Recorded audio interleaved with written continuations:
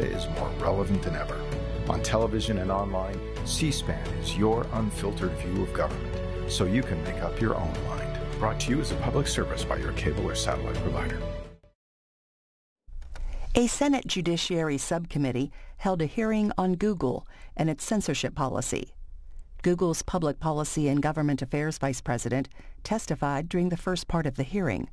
This is an hour and 40 minutes.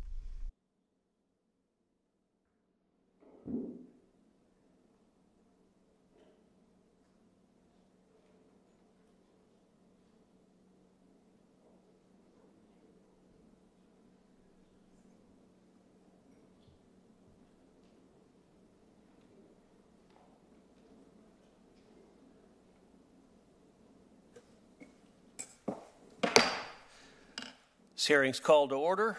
Good afternoon. Let me say to folks who are attending, I apologize. The hearing was delayed in our start time. We had a series of votes on the Senate floor that just concluded. And so welcome to our witnesses. This past April, this subcommittee held a hearing on social media bias with witnesses from Facebook and Twitter. As I noted then, any inquiry into big tech's censorship practices must take an especially hard look at Google. That's what we're doing here today. Google's control over what people hear, watch, read, and say is unprecedented. Almost 90% of internet searches in the United States use Google. Google's domination of the search engine market is so complete that to Google is now a commonplace verb. With that market power, Google can and often does control our discourse. And sometimes tech companies talk about their products and the effects of those products as though they're forces outside of big tech's control. As we've heard time and time again, big tech's favorite defense is, it wasn't me, the algorithm did it. But Google's search engine isn't some supernatural force. It's a computer program written and maintained by people. So every time we search on Google, we see only the web pages that Google decides we should see, in the order that Google decides we should see them. Type a few letters into the search bar, and Google will tell you what you should be looking for. The same is true of Google's subsidiary, YouTube, the second most visited web page in existence. When you search on YouTube, programs written by people at YouTube provide you with the results.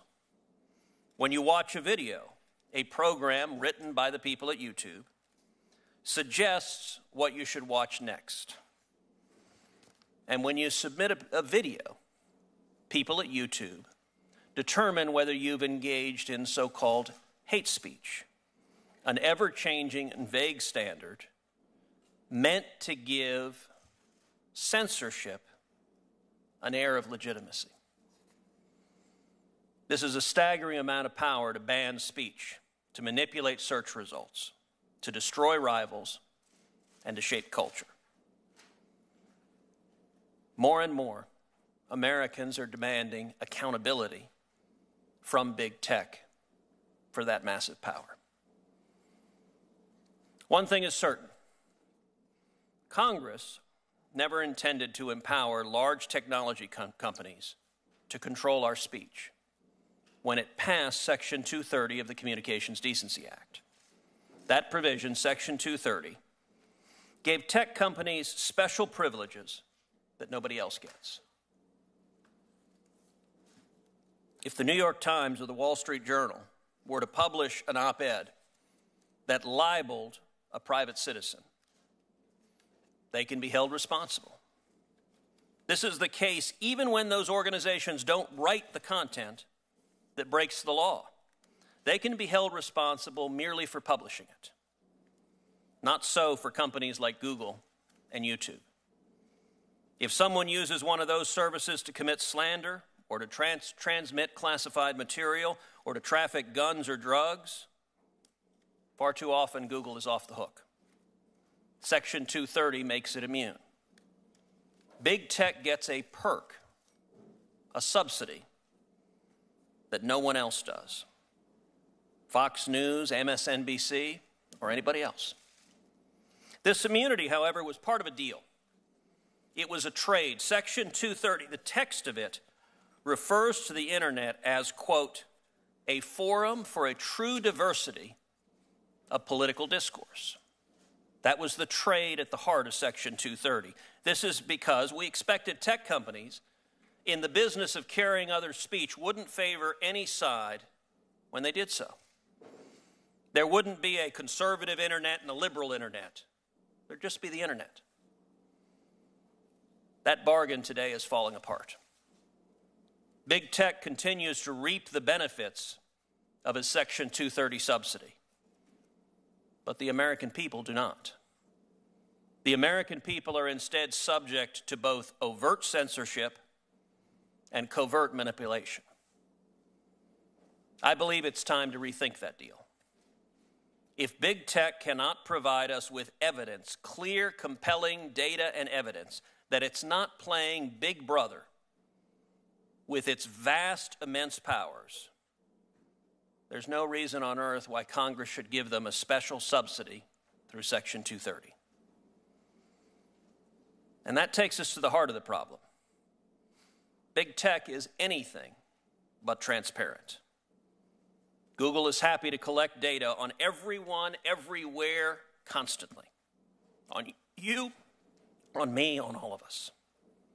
They make sure they know what you search, what you shop for online, what you like.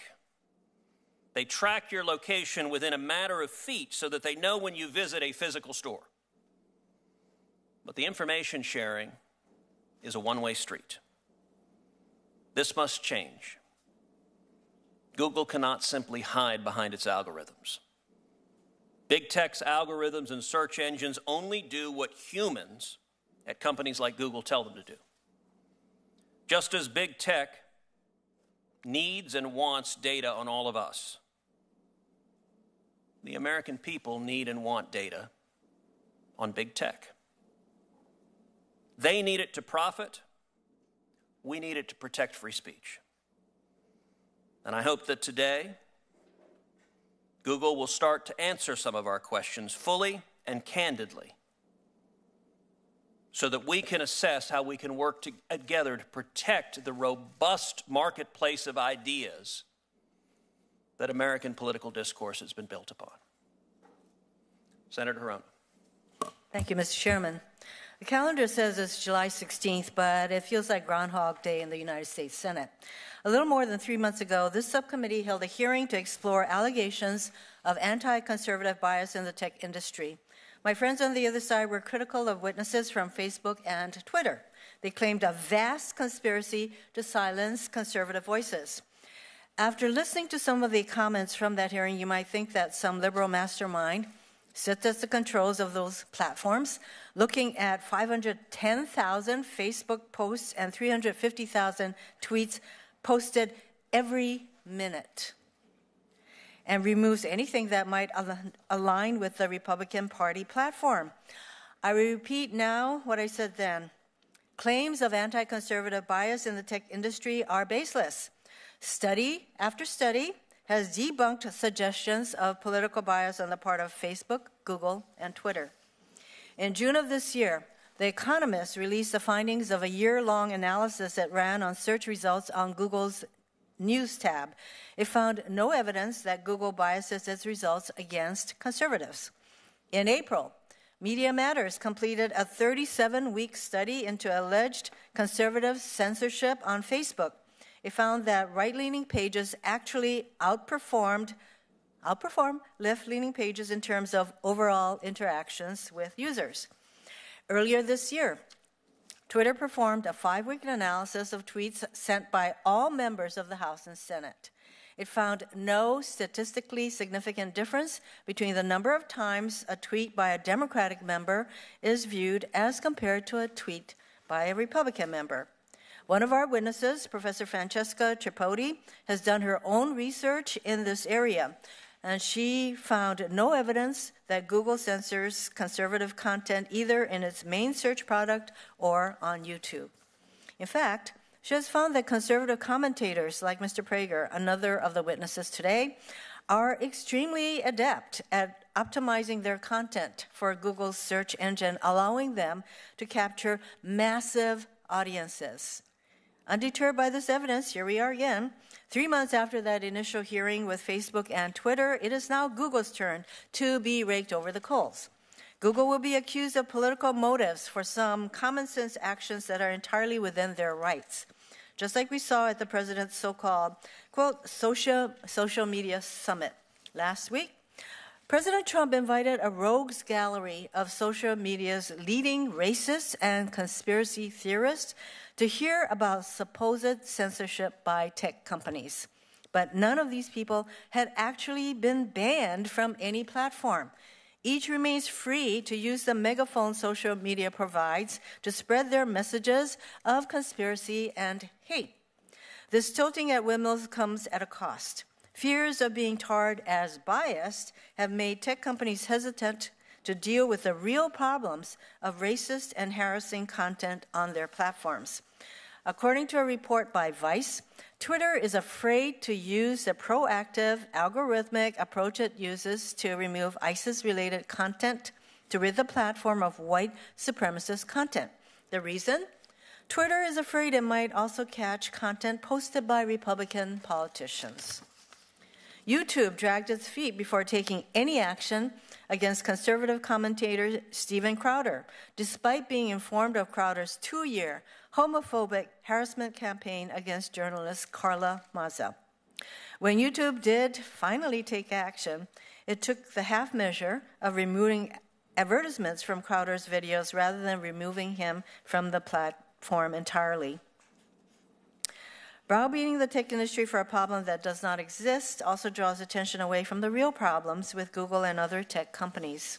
Last month, a New York Times investigation found that YouTube's recommendation engine served as a roadmap for pedophiles to find videos of younger and younger girls, sometimes as young as 5 or 6 years old. That followed a Wired report on the way pedophiles use the comment section of YouTube videos to identify and share videos of children. A recent Wall Street Journal investigation found that YouTube is overrun by videos pushing fake claims for cancer cures. This is after YouTube stoked the flames of the anti-vax movement to the point that measles has returned to this country. Another New York Times feature documented the radicalization of a young man who followed YouTube's recommended videos down an alt-right rabbit hole. Google is a big, successful company. It employs some of the smartest people in the country. There is no question in my mind that it can solve these problems, real problems. Unfortunately, as long as we're busy making Google defend itself with clear and convincing evidence, no less, from bogus claims of anti-conservative bias, it has no incentive to address these real issues. I'm hoping another of our witnesses can shine some light in this area. Andy Parker is the father of journalist Alison Parker. Alison worked for CBS affiliate WDBJ in Roanoke, Virginia. In August 26, 2015, she and her colleague Adam Ward were conducting a live interview when they were attacked by a gunman. Alison and Adam died at the scene. Video of the shooting quickly spread on social media, including Google's YouTube. For the past 4 years, Andy has sent letters to Google.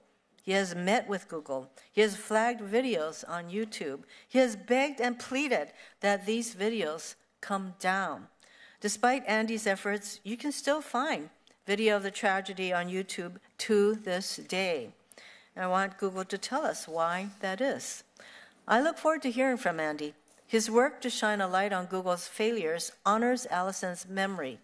It also provides a great public service, as I hope this subcommittee, the full Judiciary Committee, and the Senate writ large start to focus on the real problems presented by the tech industry and demand action. Thank you, Mr. Chairman. Thank you. Now happy to introduce our first witness, Mr. Karan Bhatia from Google. Karan Bhatia currently heads Google's Global Public Policy and Government Relations Department.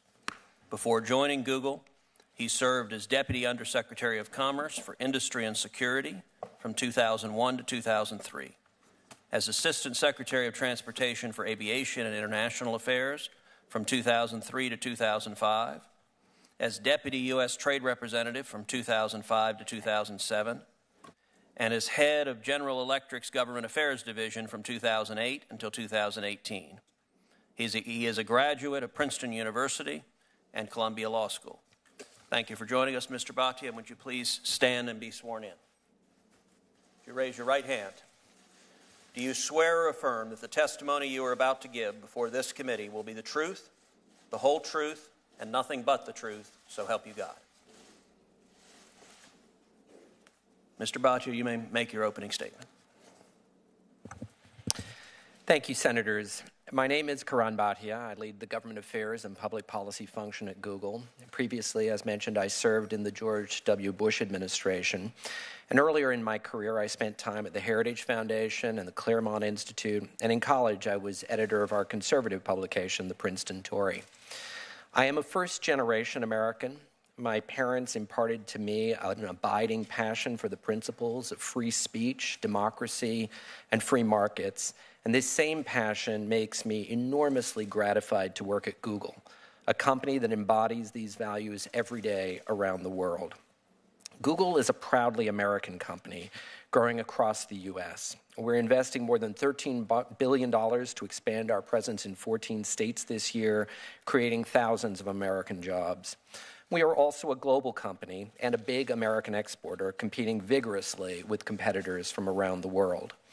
Through our Grow with Google program, we are proud to work with thousands of small American businesses, enabling them to tap into the commercial opportunity of the Internet. We are a company focused on the future as well, investing billions of dollars annually in R&D and innovating new products to help people live better lives. For example, by applying artificial intelligence to enable earlier detection of cancer or predict natural disaster.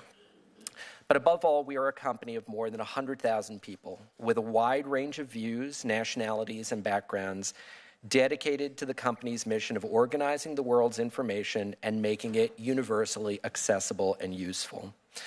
We live in an amazing time for the free flow of ideas. Never before in the history of mankind has it been possible for so many people to share so many ideas with so many others at so low a cost and through so many different avenues.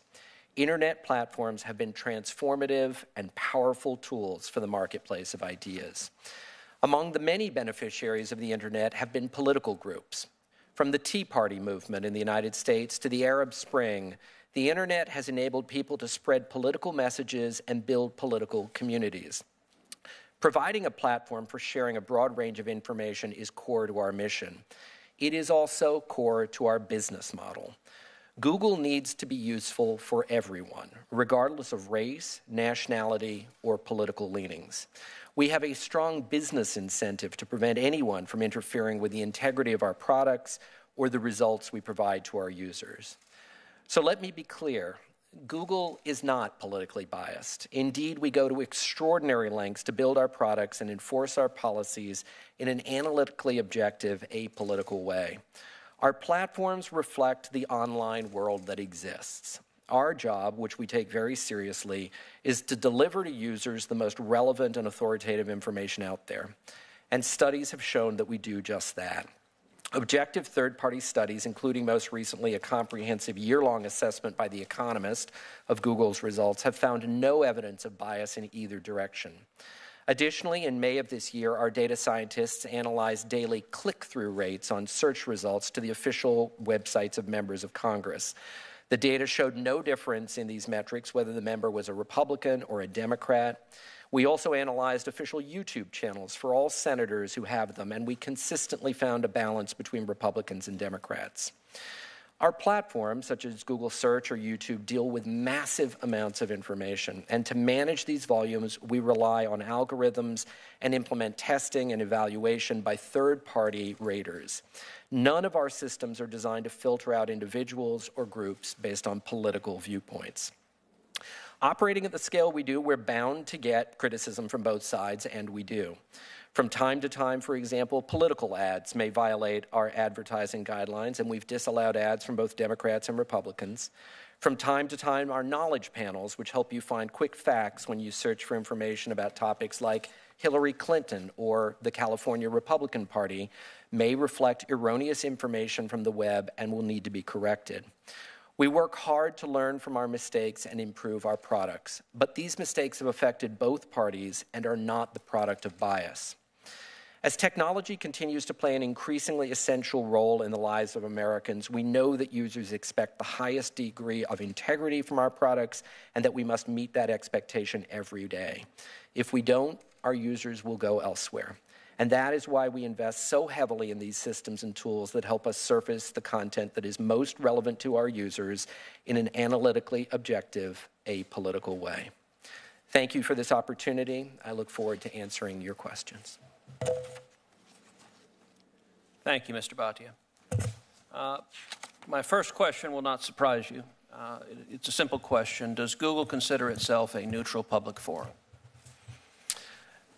Senator, we operate a number of platforms, and they are constructed and operated to be politically neutral or apolitical. So does Google, the Google search page, let's just focus on that for a moment. Does Google consider the Google search page to be a neutral public forum?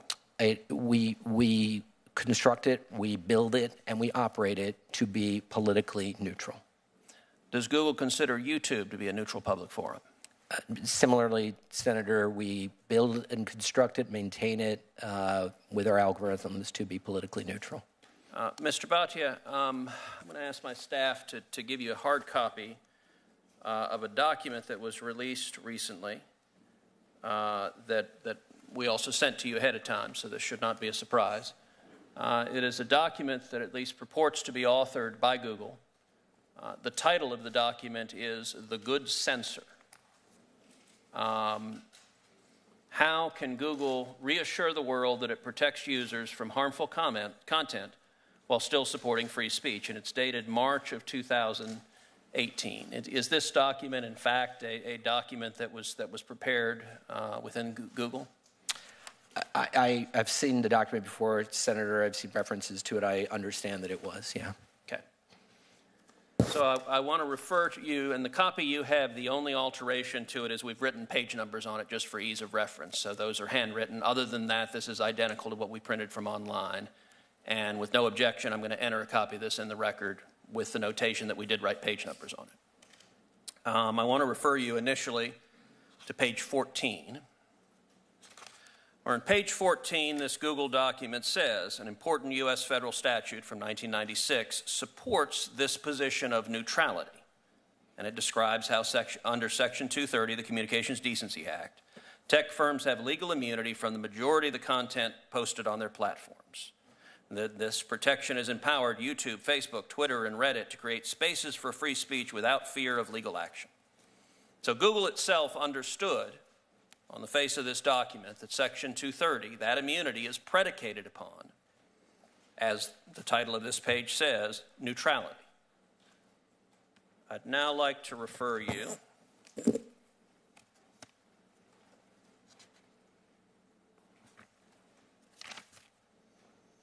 to page 65 of the document.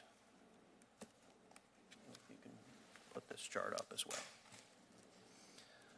So on page 65 of the document, this Google document says tech firms are performing a balancing act between two incompatible positions. On the one side, create an unmediated marketplace of ideas, 100% commit to the American tradition that prioritizes free speech for democracy, not civility, by creating spaces where all values, including civility norms, are always open for debate. That's on the one side in Google's own assessment. On the other side is create well-ordered spaces for safety and civility, 100% commit to the European tradition that favors dignity over liberty and civility over freedom by censoring, and I will note this is Google's word, censoring, racial and religious hatred even when there's no provocation to violence. Now this Google document lays this out as a balancing act between two incompatible positions, but yet 2 pages later in the document, on page 67, Google concludes, in the eyes of big tech, which side has won out? And indeed, according to Google's document, The Good Censor, Google says tech firms have gradually shifted away from unmediated free speech and towards censorship and moderation. So I guess my first question is this accurate? Does Google engage in, using your own words, censorship and moderation? So, Senator, first, just to place this document in context, this was, as I understand it, sort of a thought experiment and sort of a discussion that was underway among our marketing team. It was a marketing document, and it was thinking about sort of this broader tension that exists between, on the one hand, being a forum for free speech, and on the other hand, seeking to introduce certain rules of the road or community guidelines to make sure that the online environment is one that is one that users will want to participate in. And so it was discussing that tension. It is not reflective necessarily of the views of the company as a whole. It is not. It is. Let me then ask my question again, Mr. Bhatia. Is this document prepared within Google? Is it accurate? Is Google engaged in, and the terms used are censorship and moderation in this context, I understand not to mean being moderate, but rather actively moderating the speech that occurs. Is that in fact what Google is doing, which is censoring and moderating speech on its platform? So I would not say that we are censoring speech on our platform. In fact, there is a dramatic, there's as I mentioned in my opening remarks, remarkable opportunities for every part of the political spectrum to be able to participate through the online platforms. We do have, for instance, let's take our YouTube platform. We do have community guidelines that precludes, for instance, people from uploading videos that might contain violent extremism, that might contain hate speech that would prescribe or encourage, incite violence against and let's be protected clear, minorities. This document also that y'all prepared, you've got the logos, if I'm recognizing them correctly, for Facebook, for Twitter, for Google, and YouTube, all on the side towards censorship and moderation, and in fact, the chart goes on to say, create well-ordered spaces for safety and civility. And then it has 3 words: politicized, editor, and publisher. Are those accurate descriptions? Is Google or YouTube editors and publishers?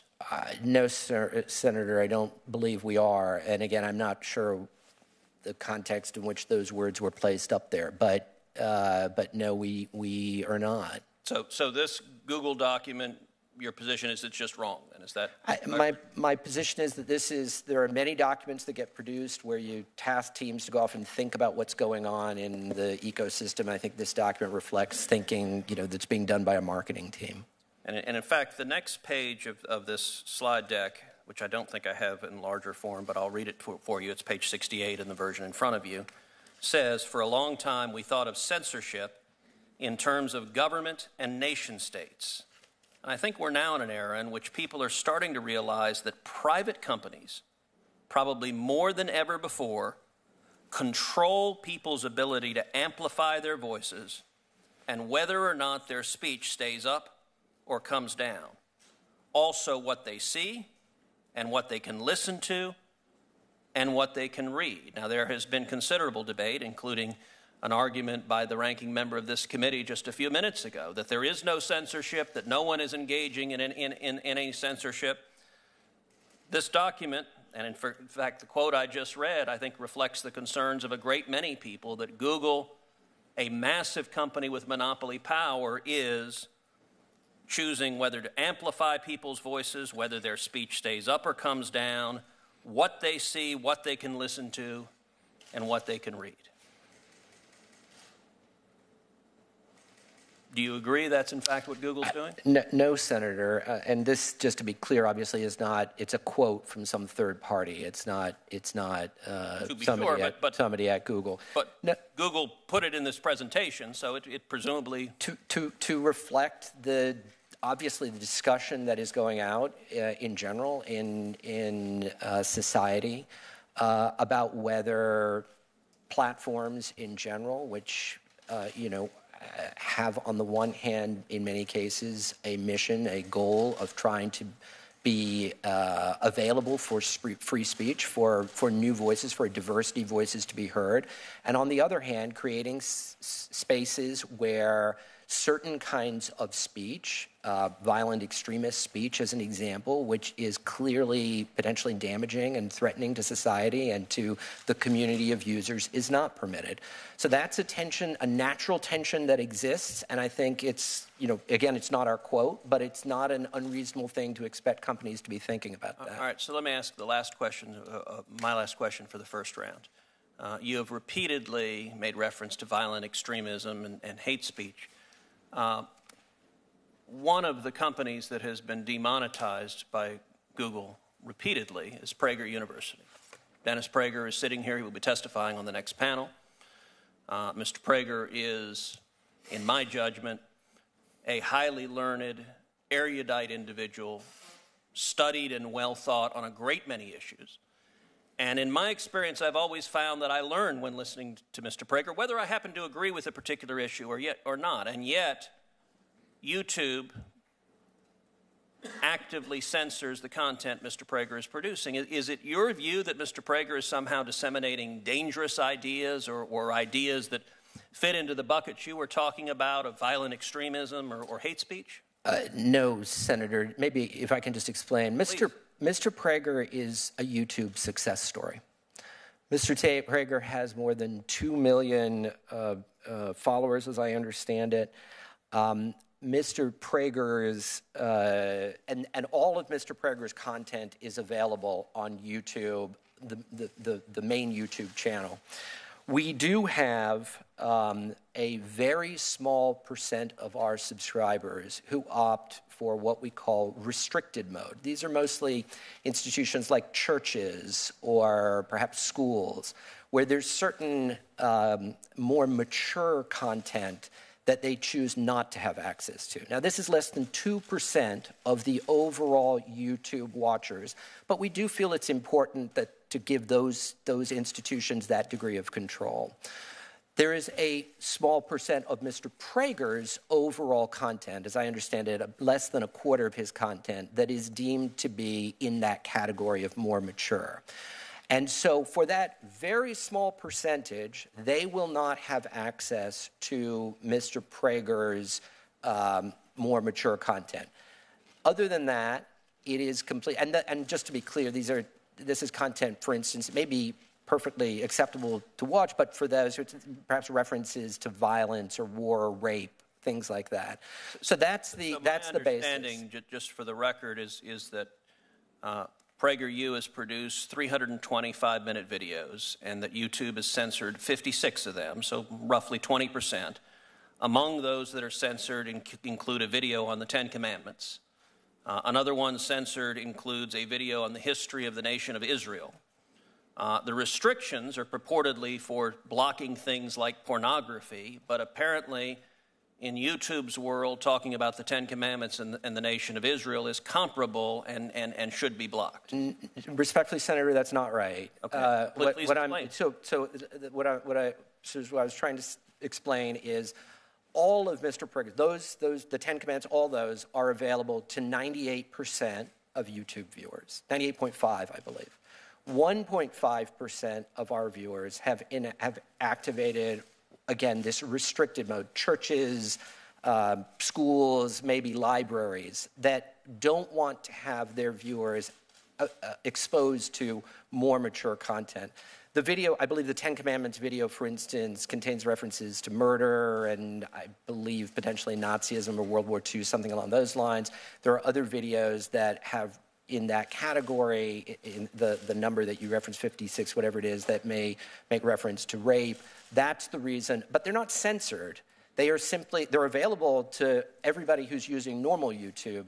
They are not available to the small subset who have chosen to activate restricted mode. Senator Hirona. Thank you. it's very clear that all of these platforms they do remove certain kinds of content. That is not the issue that the chairman is trying to focus upon. And really, the premise of this hearing is not the removal of for example, violent speech, but the premise of this hearing is the targeted removal of conservative speech or content.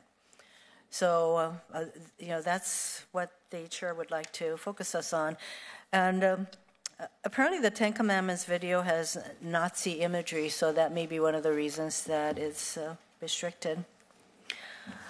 Does Google discriminate against conservatives in some way? Do you actually have an algorithm that somehow identifies, I don't know, the world of conservative content? Because you just mentioned that Mr. Prager, who puts a lot of this kind of content on various platforms, he has,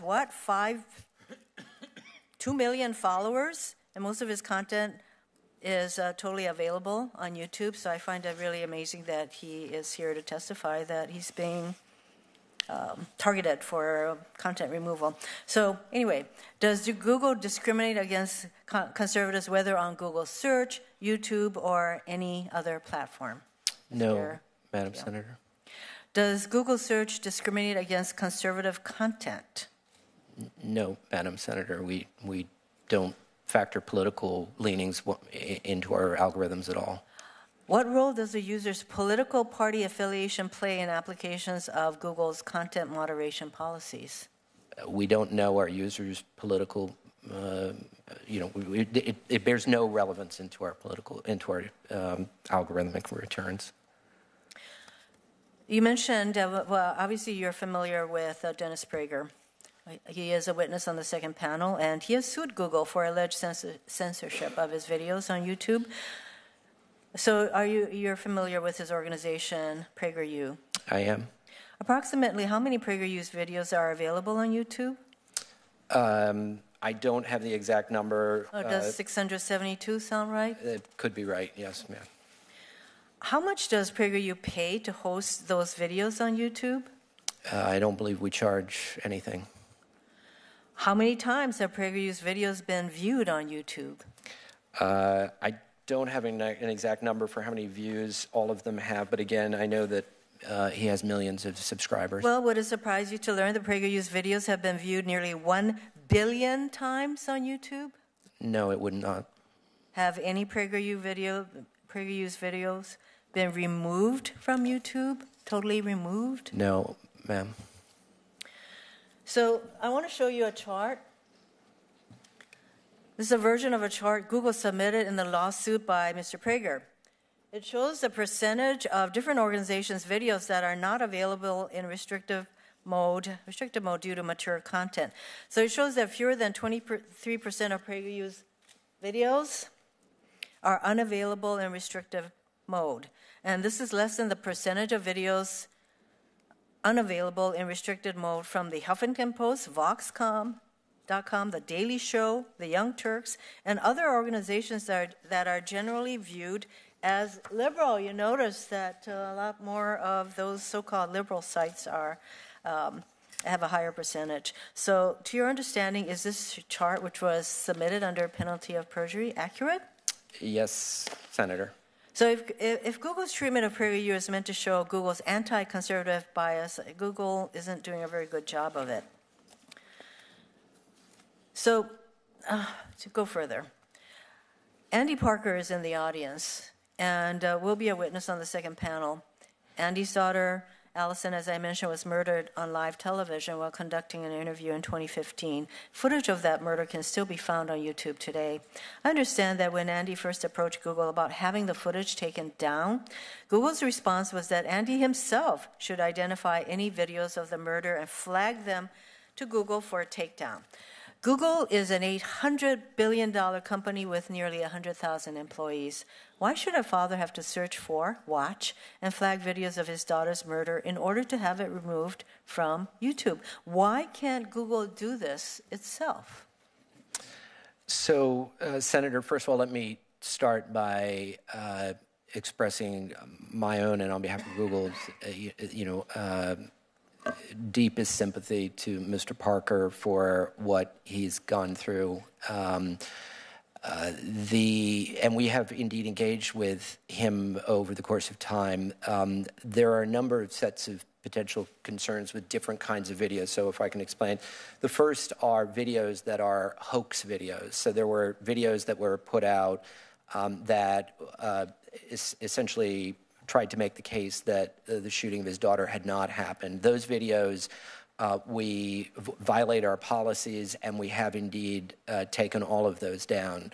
The second set of videos that you're referencing are a variety of videos that may be, for instance, news footage or other things of the shooting. And there are a couple of concerns. One is the question of copyright. In other words, are these videos that are owned potentially by Mr. Parker? I understand there's some evidence of that. If there is, obviously we would seek to respect the copyright holders' desires. But where there are simply news videos that a major news outlet might have put out that would contain sort of portions of the footage, that then becomes sort of part of the corpus that we would generally tend to leave up.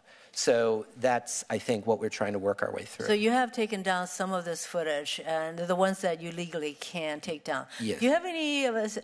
Can you give us any idea of how many, whatever the right term is, how many of these individual posts that have been put up that you all take down? With respect to this video, I don't have the number, but we can happily get back to you on that. I mean, are we Senator. talking about, 100,000 of these? In general, if you're talking about videos that we take down, I mean, there are hundreds of thousands of videos that seek to get uploaded every day, every week that we take down for violation of our terms one way or another. There are, just to put it in scale, every minute there are 500 hours worth of video that is sought to be uploaded to YouTube. So are you still taking down these kinds of videos relating where to we find videos, and we deploy machine tools, algorithmic tools to try to capture what is violative of legal restriction or policy, and we do indeed try and take them down based on those tools. So are you taking action really to do these, or is it only as somebody points out that, oh, there's another video? No, Senator. I mean, again, given the quantity of video that we have out there, we have to depend upon machines effectively to try and create fingerprints and then spot videos that are violative of our policies, our community guidelines, or others. So we certainly use that as a first instance. We then also do look to members of the community to inform us or point us to things that they also think should be taken down. And when pointed out to us, we have human reviewers look at them and take them down as well where violative. So when Mr. Parker first came to you, it was more than unfortunate that the message he got from Google is go out there and find all these yourself. That was definitely not a good thing. Understood. A good approach for you folks. Thank you, Mr. Chairman. Thank you. Senator Blackburn. I'm sorry, do we have 7-minute rounds? We do have 7. If okay. you want to take some more time. Sure. I thought we were in 5 minutes. Okay. So just this week, we've been able to find more footage on Alison's murder on YouTube. And again, it seems as though vis-a-vis Mr. Parker that Google has infinite resources, near infinite resources. And I would like to know that you are actively taking down on your own volition these videos. And I think I have a screenshot of one of the videos still available on YouTube, and the person who posted the video made no attempt to hide its content. The title is, quote, breaking WDBJ shooting video footage. It's like screaming out there.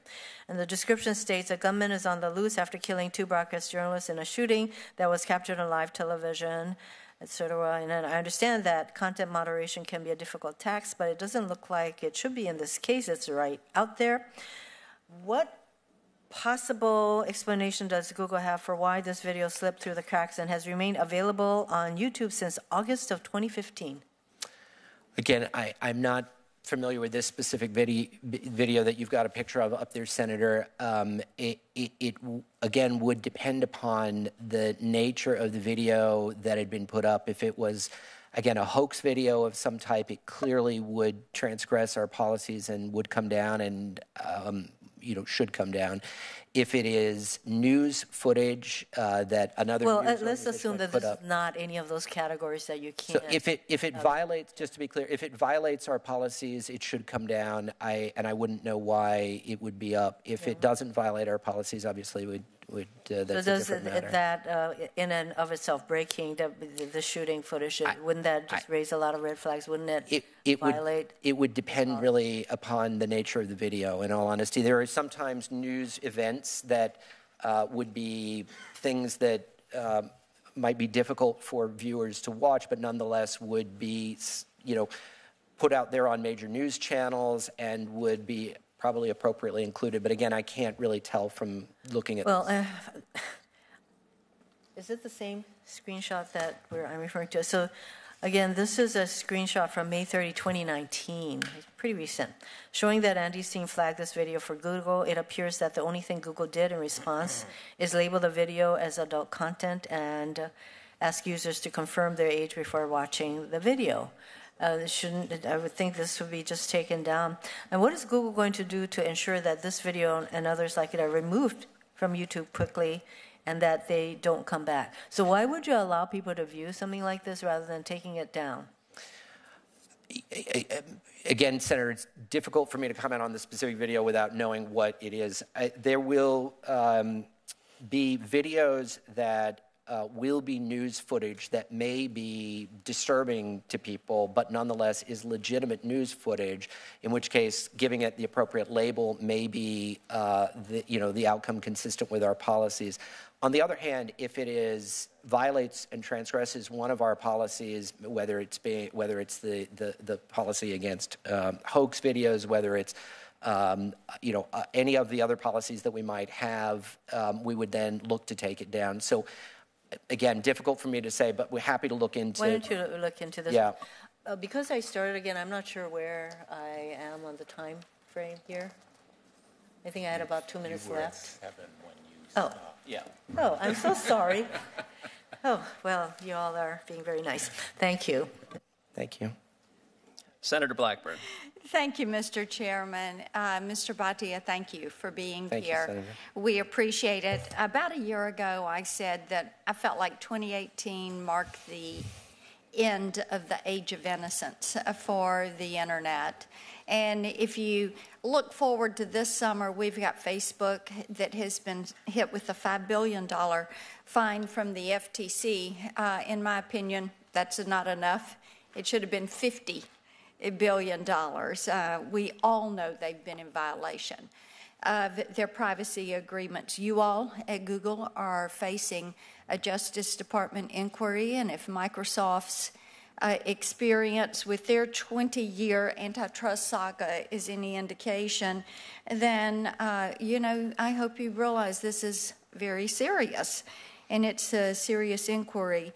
And it seems like the problems around big tech, as it has become a mature industry, that they're just mushrooming. And when we talk about privacy or lack thereof, data security, lack thereof, offenders that are the biggest and the worst offenders, unfortunately for you all, people put Google at the top of the list. So we appreciate that you're here. I want to start with you and talk a little bit about prioritization of search results. I think this is important to do because I will tell you, I feel like you all push the boundaries until your hand gets slapped. As a mom and a grandmom, I would tell my kids, don't do that again. And they would try it again, and they would try it again. And that's kind of what I see with you all.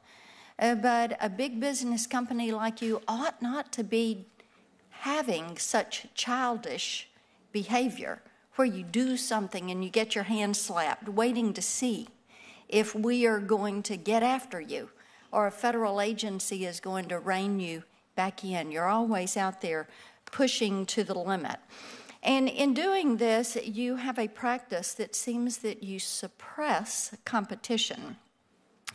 And we know that that Google has, through Google Plus, you have prioritized search results over Yelp and TripAdvisor. You did that until local search providers really pushed back on you and said you can't do that. Now we see what you're doing is consolidating many of the travel offerings together. And so you're trying to push forward to dominance in the travel market, and you're doing that through an app called Trips. And now you're going to be armed with all of these details, all of this data, all of this search data from people that use your service, and you're going to use that prioritization to wipe out competition from travel booking sites. And I'm concerned about the threat to competition that Google poses and how search prioritization harms new startups that are seeking to enter the marketplace. So let me ask you a couple of things. Does Google actively prioritize Google's own local search results, yes or no? We seek to provide users, Senator, with responses to their queries that are most relevant, and authoritative. Yes or no? Do you prioritize? No, unless our services, what we would put forward, it would be more relevant and authoritative. Okay. Does Google know if its own search results are better than the third-party competitors? It would depend entirely on the different search that you search, So you have all the data, but you're not quantifying and you're not prioritizing. There are billions of searches that get run every day. Sometimes we would surface information that we would have, sometimes the others. answer is yes, you do prioritize, and yes, you do use that information. People aren't dumb. They can check how those search results come in. When the FTC investigated Google from 2011 to 2013, it discovered a business practice that is called co-occurrence signals. That is, Google products would be triggered to appear above the 10 blue links when the appearance of a competitor occurred in the page rank results. Does Google still use any form of co-occurrence signals to suppress the competition in search results? Senator, you're deeper into that than I know the immediate answer to. I'll have to get back to you on that. I will tell you that the FTC... Why don't you submit something in writing then for the committee so that we have that? This is a practice you're not supposed to be conducting at this point. You've been investigated for it. Okay, on Monday, you claimed in an op-ed that Google is not politically biased, yet you acknowledged that Google took down or limited the reach of conservative content and accounts and only did so mistakenly. If you want us to believe that Google is an equal opportunity search engine and not an equal opportunity offender, let me clarify exactly what an equal playing field would look like for you all at Google. Google should equally promote video reporting in its search results, whether the article is from CNN or Fox News. Do you agree? We have both CNN and Fox News in our news corpus. Okay. Should Google equally promote news articles in its search results, whether the article be from the Huffington Post or Breitbart? We surface the results that are most responsive. Should YouTube equally promote videos from Diamond and Silk at the same time as videos from John Oliver? Again, both are in the corpus. Okay, what gets surfaced is most responsive. Thank you. I'll move on. In December 2018, reports surfaced that Google employees sought to block Breitbart from Google AdSense less than 1 month after President Trump took office. Google employees sought to use, quote unquote, what they called hate speech as a pretense for banning Breitbart from taking part. The emails show. Ultimately, these Google employees did not succeed in their efforts to censor Breitbart. Has your advertising platform ever enacted policies that tended to favor certain viewpoints over others? No, Madam Senator, we don't use political indicia to influence our ads. Okay. Has Google ever blacklisted or attempted to blacklist a company, group, individual, or outlet from its advertising partners or its search results for political reasons? No, ma'am, we don't use blacklists, whitelists to influence our search results or... For what reason does Google blacklist a company? As I said, per your previous question, we do not utilize blacklists or whitelists in our search results to favor political outcomes. Doesn't happen. I have one last question, Mr. Chairman, if I have permission. In March 2019, Google set out to form a council on the future of artificial intelligence. That is something very important to us here at this committee. One topic was fairness in machine learning. Yes, ma'am. Of the 8 members appointed to the council, only one conservative was appointed. That was Kay Cole James. She's the president of the Heritage Foundation. She is widely respected as a leader in the conservative movement. Yes. Her appointment caused 2,500 Google employees to sign onto a letter opposing her appointment. The AI panel fell apart after Ms. James was unfairly tarred and targeted for her policies. These days, we hear a lot about implicit bias. Mm-hmm. What has Google done to address the widespread implicit bias against conservative values that persist throughout your corporate culture? And we understand this is in the physical sense and in the virtual sense. So, first of all, with respect to our corporate culture, let me again emphasize we're 100,000 people. We're in many states around the United States, including Tennessee.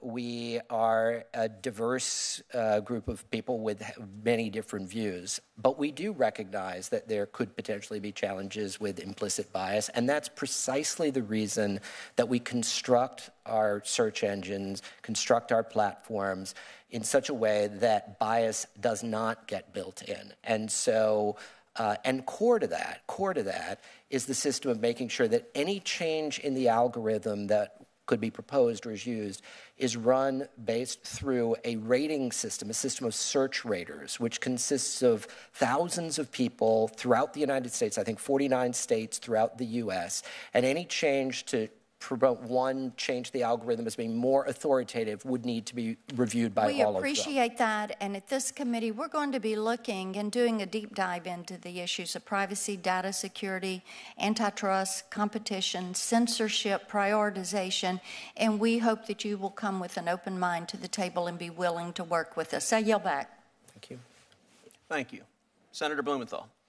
Thank you, Mr. Chairman, and thank you for having this meeting. Welcome to committee. Thank you, Senator. And thank you for being here. I want to first ask you about an allegation which actually the President surfaced on Monday. The President threatened to launch a treason investigation into Google for allegedly working with the Chinese government. The claim appears to be based on a comment, and I'll ask that the report of that comment be entered in the record if there's no objection. Without objection. A Politico article dated July 16th. The claim appears to be based on Peter Thiel's allegation that Google has been somehow involved in treason. We know it's been a target of Chinese hacking, most prominently in 2009. Have you found any evidence of infiltration of your management or your private data by Chinese intelligence? Absolutely not, Senator. Has Google made any decision about its contracts with the United States government based on pressure or in consultation with China? Absolutely not.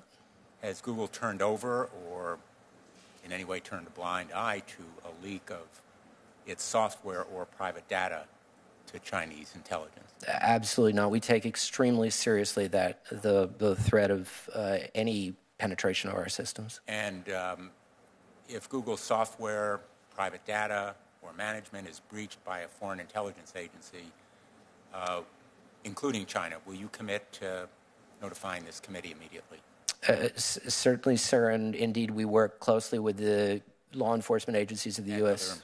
And other appropriate agencies. Thank you. You know, I want to make an observation, which I think perhaps you've already sensed from the hearing, but also from comments made well prior to this hearing by myself over months, years, but by colleagues today on both sides of the aisle. The hourglass has run out on antitrust, on privacy, on moral imperative. Big tech, most particularly Google, is right now in the midst of a perfect storm. And it will require a restructuring and repurposing of what you do. And I hope that you are thinking radically, if I may use that term, not radically politically, but radically in terms of the role and responsibility that you have in modern American society, because I think it has to be changed profoundly. My complaint about the Facebook settlement, so far as what we know of it right now, is not the abjectly inadequate amount of the proposed penalty. $5 billion is barely a tap, not even a slap on the wrist, but the apparent lack of any structural behavioral or leadership reform that will be required. We don't know precisely what the outcome will be, but I think that it is more than a missed opportunity. It is a forsaken obligation if there is no radical order to restructure and change Facebook. On the issue that brings us here today, I want to first disclose that Robbie Parker is a former constituent of mine. His eldest daughter, his 6-year-old daughter, Emily, was killed in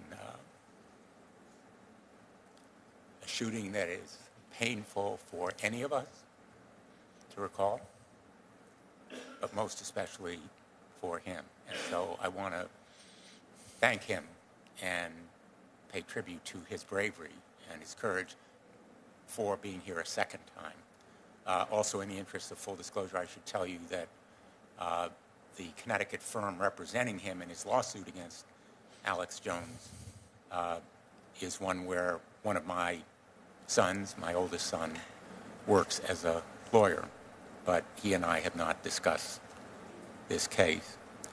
Mr. Parker and other parents of those children repeatedly went to Google when Alex Jones and others used YouTube to quote, and I'm quoting him, regurgitate demonstrably and undeniably false information about the Sandy Hook shooting, while simultaneously attacking victims' families for profit, end quote.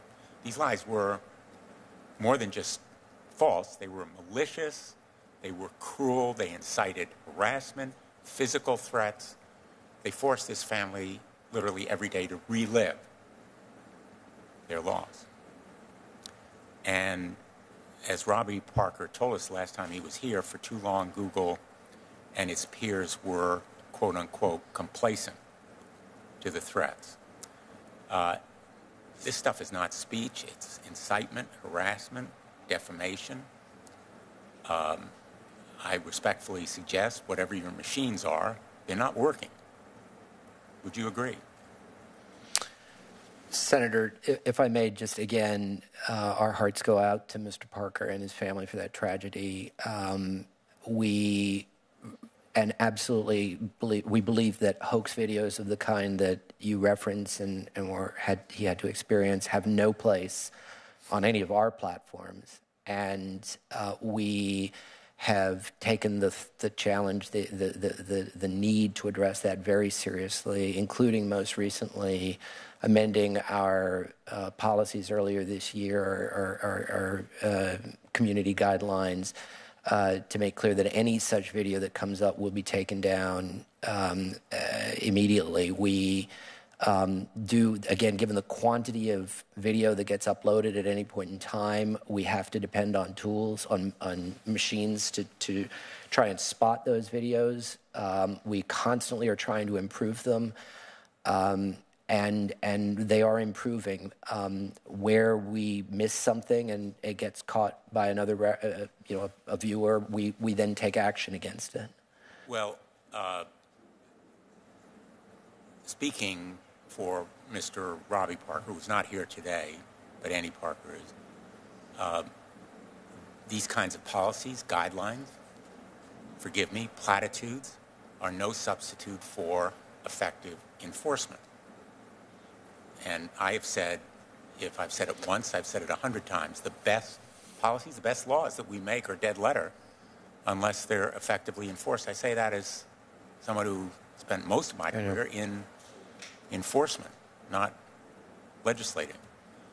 And I have to conclude, given what I saw before today and then what Senator Hirono showed you, that the machines are not working and that you are dependent as much on the victims coming to you, and then often the victims not believed or not heeded.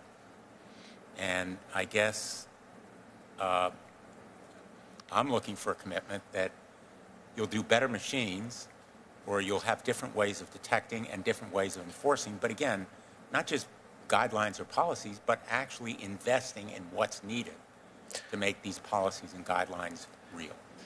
Senator, you absolutely have our commitment, my commitment, that we will continue to invest in that space. All I can tell you is we don't want those kinds of videos up. It's certainly not conducive to the kind of community we're looking to build at YouTube.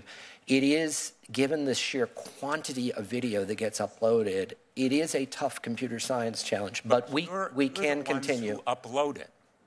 Well, You're individuals the will be responsible for it. You happen to have a provision of law that dates from the inception of the internet that gives you, in my view, a very excessively broad shield of immunity. We can debate the merits of Section 230 at another time, but you can't simply unleash the monster and say it's too big to control. You have a moral responsibility, even if you have that legal protection.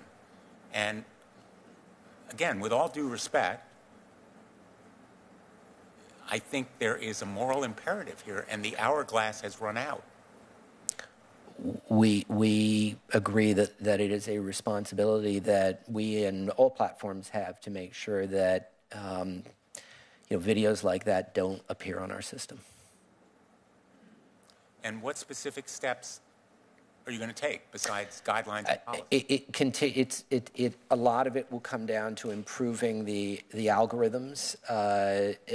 Improving effectively the tools, the machine learning tools that we have to spot videos, to spot violative videos. Again, I will say that there's dramatic improvements happening in this space as technology improves. And we're already catching far more. People will sometimes put up videos that contain snippets or will contain a bit of video and then intersliced with other forms of video and then back to the video. So there's all sorts of tools that people sometimes try to utilize to get around our policies. And again, we're training machines to try and catch those as well. Ultimately, technology is going to have to be part of the solution here, and we're working. My time is limited, but I want to ask you just a couple more questions. Has Google committed to an independent audit of how it enforces these policies, as Facebook and Twitter have promised? We consult with many people on trying to figure out what the best way of meeting these challenges are, Senator. So we look to them for input on how we're doing. We're looking for advice on how best to meet the challenges. About an independent audit. Facebook and Twitter promised it. Have you committed to it? I think the answer is no. Not along the lines of what exactly you're referencing, I think, but we do. The answer is no. Why not? Well, are you talking about against hoax videos specifically, Senator? Well, they've committed to an independent audit of how their policies and guidelines are enforced.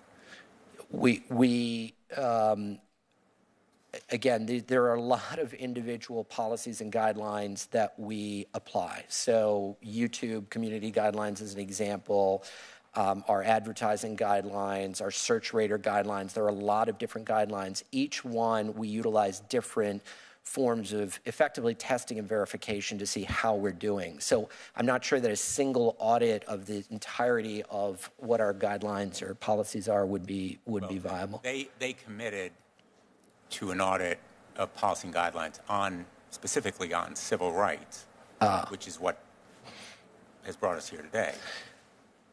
So Google committed to that same kind of audit. We have not yet. I think it's something that we will be looking at. We certainly have a great deal of, we look to the civil. We have engagement with the civil rights community, with leadership in that community to figure out how our. Limited, so I want to ask you, and I apologize for Please. But last month, one of your colleagues told the Commerce Committee, and I was doing some of the questioning, that recommendations for harmful misinformation have dropped, quote, by over 50% in the United States, end quote. These are views from YouTube's recommendation system, directed by YouTube itself from systems that it controls. Why have the number of views for harmful content dropped by only 1/2?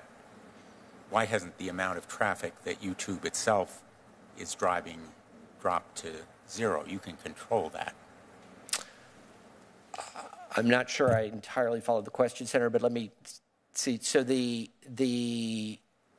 recommendation system that you're referencing beforehand, right. We have seen a significant diminution as we've implemented policies earlier this year that are designed to sort of get at some of these kinds of content that you're referencing before. So maybe hoax videos or content that tends to be, anti-vax kind of content, marginal content, significantly deprioritized as we have improved our algorithms for what is recommended. So we have seen a significant decrease in that. We're going to continue to work on it.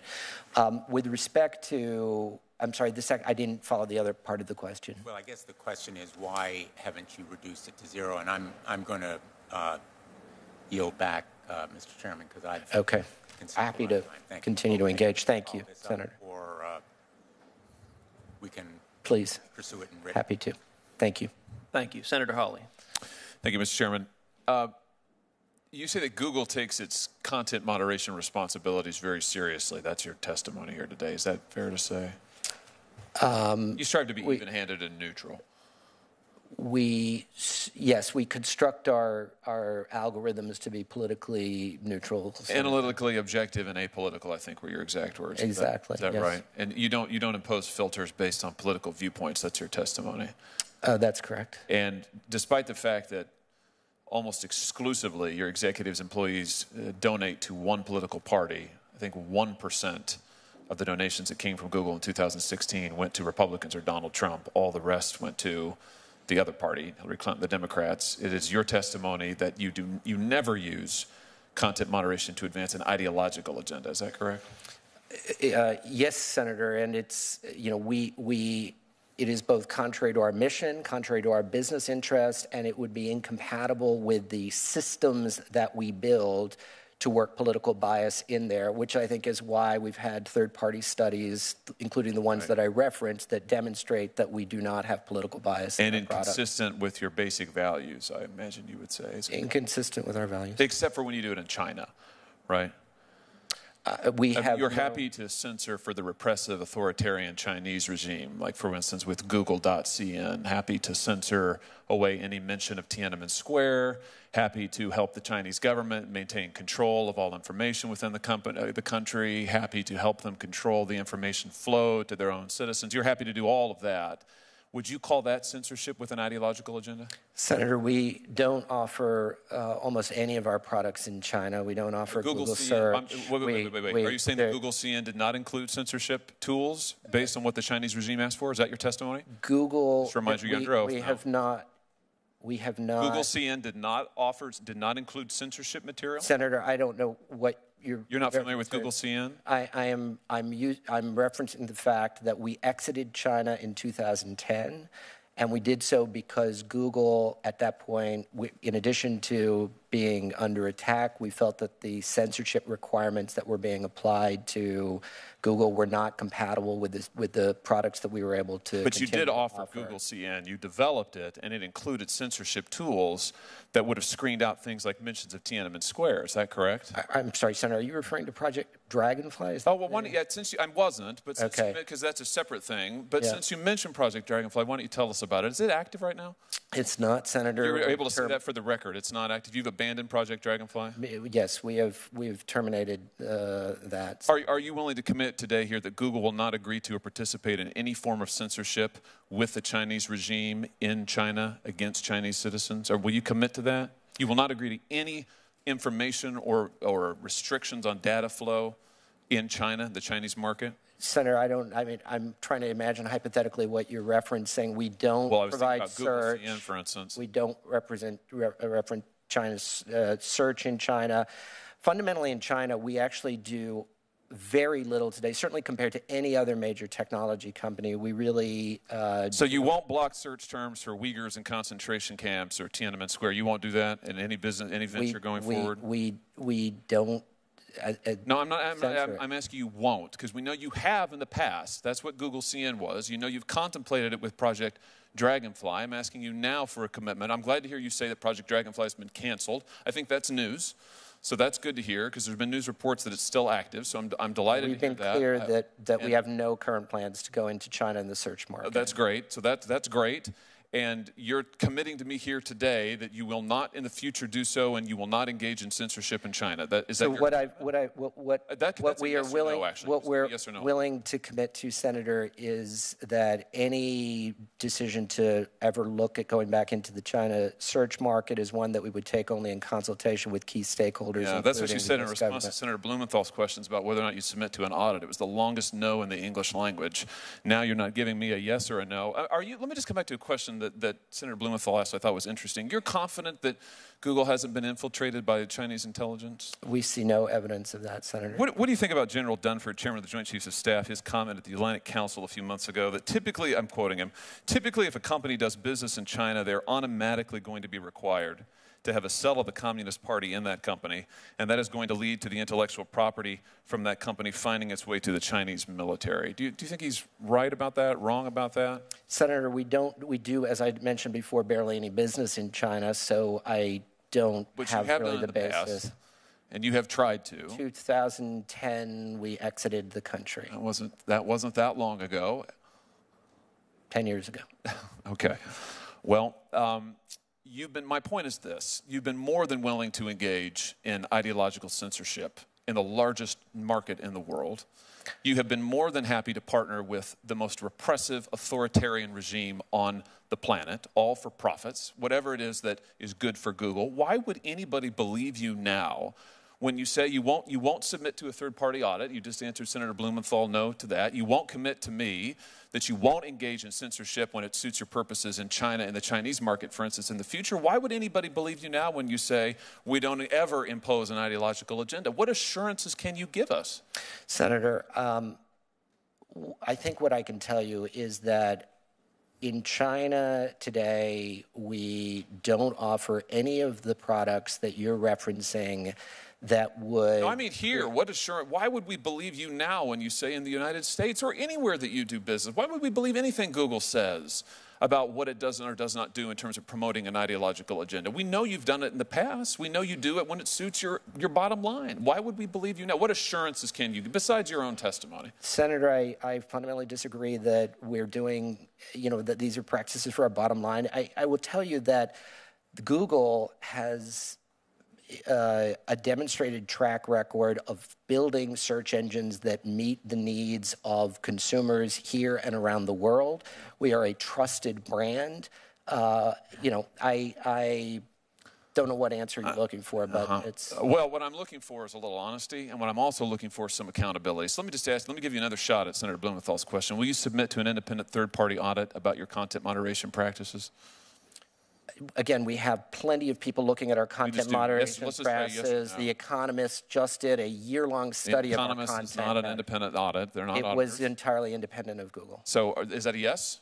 If you're happy to do it for them, then you feel like... If third parties want to moderate... You'll open your books want to them? they look at us... Big news we're going to make today. Is this a yes? I think we're getting a yes. No, I'm telling you that Google's content moderation has been looked at by so sad. So sad. Let me ask you about YouTube, some other difficult decisions. China seems to be difficult for you. YouTube is also apparently very difficult for you.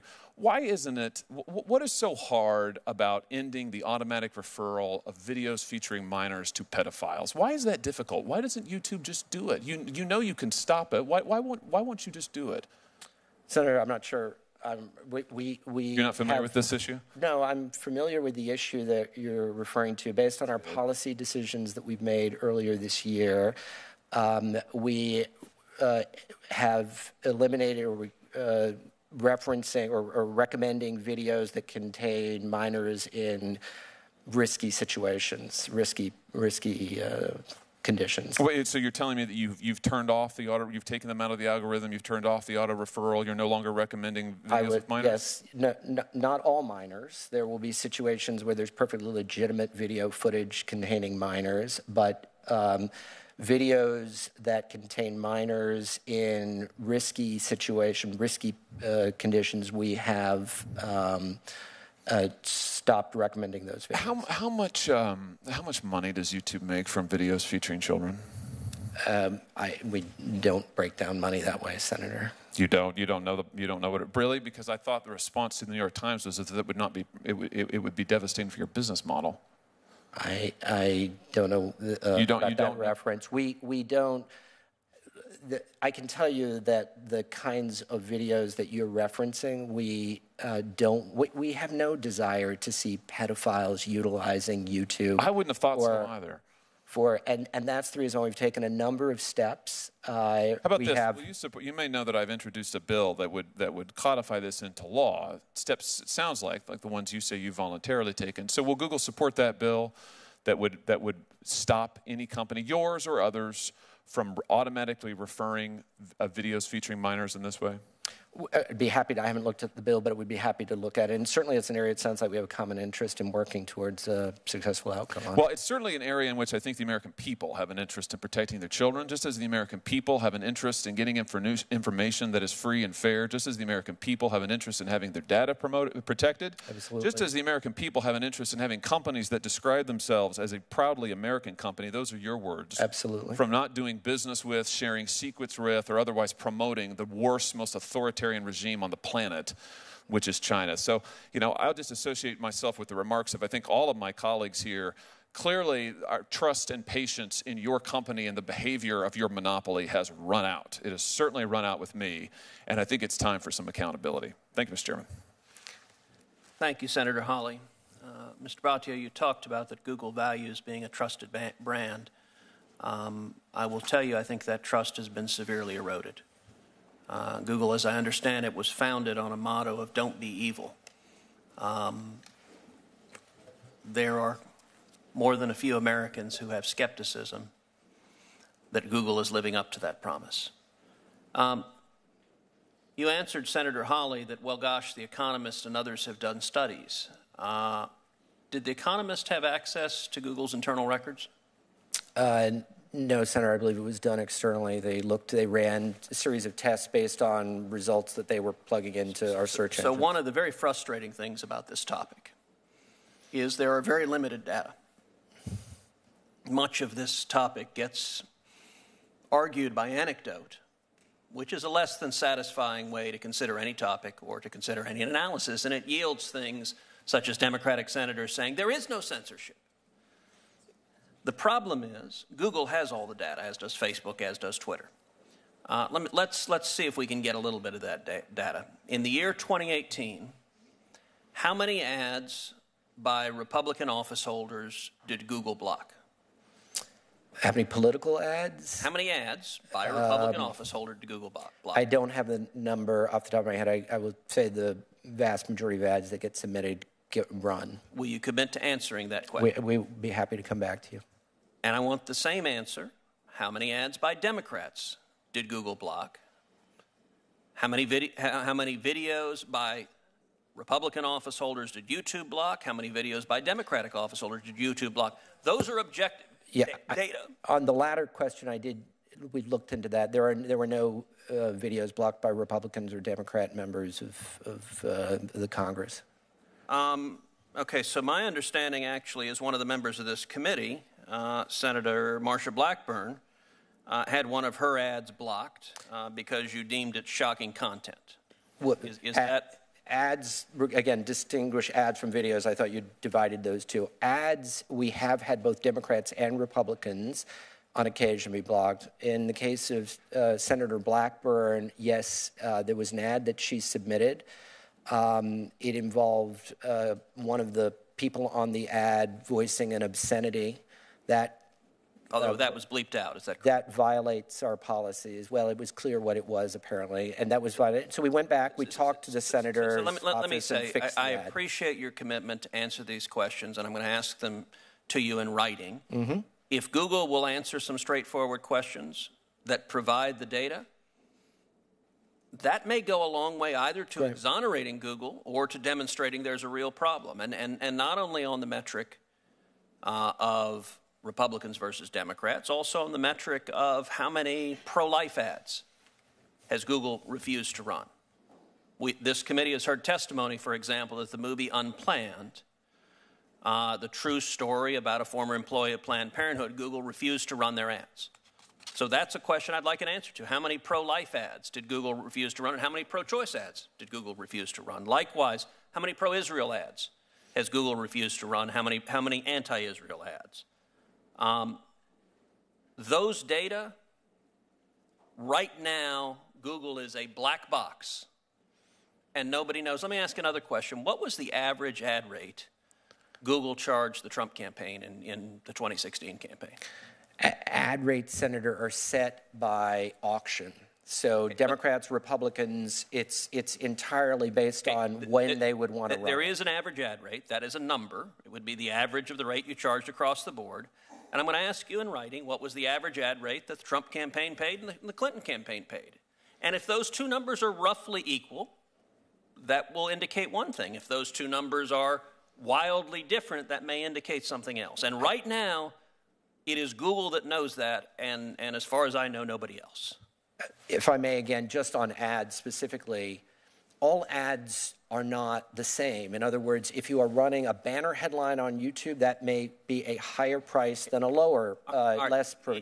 So it's a matter of going to be like for like. That would be fabulous, and you're more than welcome to break it down. The average banner ad rate for the Trump campaign was X, and the average, if there are three different types of ads, break it down in whatever category, but compare apples to apples. And if I could also, Senator, we do have all of the advertising spending for all members on our website where we publicize this. There's a transparency report that we put out annually on spending by candidates. It's all up there. Welcome to we'll be happy to point it out to your staff. Now, let me ask you, some have asked, well, gosh, who would possibly think that Google was discriminating against conservative views? The senior leadership at Google, does it lean left or does it lean right? Senator, senior leadership that the whole team consists of people from a variety of different perspectives, from outside of the United States, from American. Mr. Bhatia, you're doing something rather remarkable, which is you're managing to be less candid than Mark Zuckerberg. Mr. Zuckerberg, when he testified before this committee, admitted Silicon Valley is overwhelmingly liberal, and anyone operating in the realm of simple reality would acknowledge that. Would you agree with that? Senator, I go back to 100,000 people, 70, 80 different countries, leadership teams pulled from all over the world. I don't think it's a matter of easy caricature. The days when we were just a Silicon Valley company. Let's focus on some simple data. It's where data is helpful. I did an FEC analysis in 2016 of senior executives at Google, people who had the title of some form of executive, vice president, or director. Found at least 88 unique senior officials at Google who made contributions to the Hillary Clinton campaign. 88. Do you know how many senior executives at Google made contributions to the Trump campaign? Senator, it's not my business to look into that. Care to field a guess? 0. Goose egg. Not a single one. This ain't close. That you can't say, gosh, I don't know anything about the politics here. That is disconnected from reality. Let's look at another example. Senator Blackburn asked about the advisory council that you put together on artificial intelligence. One of the people on that advisory council was Kay Coles-James, who was the head of the Heritage Foundation. Yes, sir. You worked at the Heritage Foundation, I did. I believe you said. Do you consider the Heritage Foundation some fringe organization? No, Senator, I consider it a conservative organization. So 2,500 Google employees signed a petition to have Ms. James removed from the council. And they said, quote, by appointing James to the ATEAC, Google elevates and endorses her views, implying that hers is a valid perspective worthy of inclusion in its decision-making. This is unacceptable. So you have 2,500 employees at Google saying that Ms. James, who, by the way, is an African-American woman, was one of the first women to desegregate the Richmond public schools. 2,500 Google employees saying that her view is not valid or worthy of inclusion. Google, in response to this, dissolved the entire committee. Do you understand when you see that kind of bias saying a conservative African-American woman's views are not valid and not worthy of inclusion, that the American people would say, these guys are silencing voices they disagree with?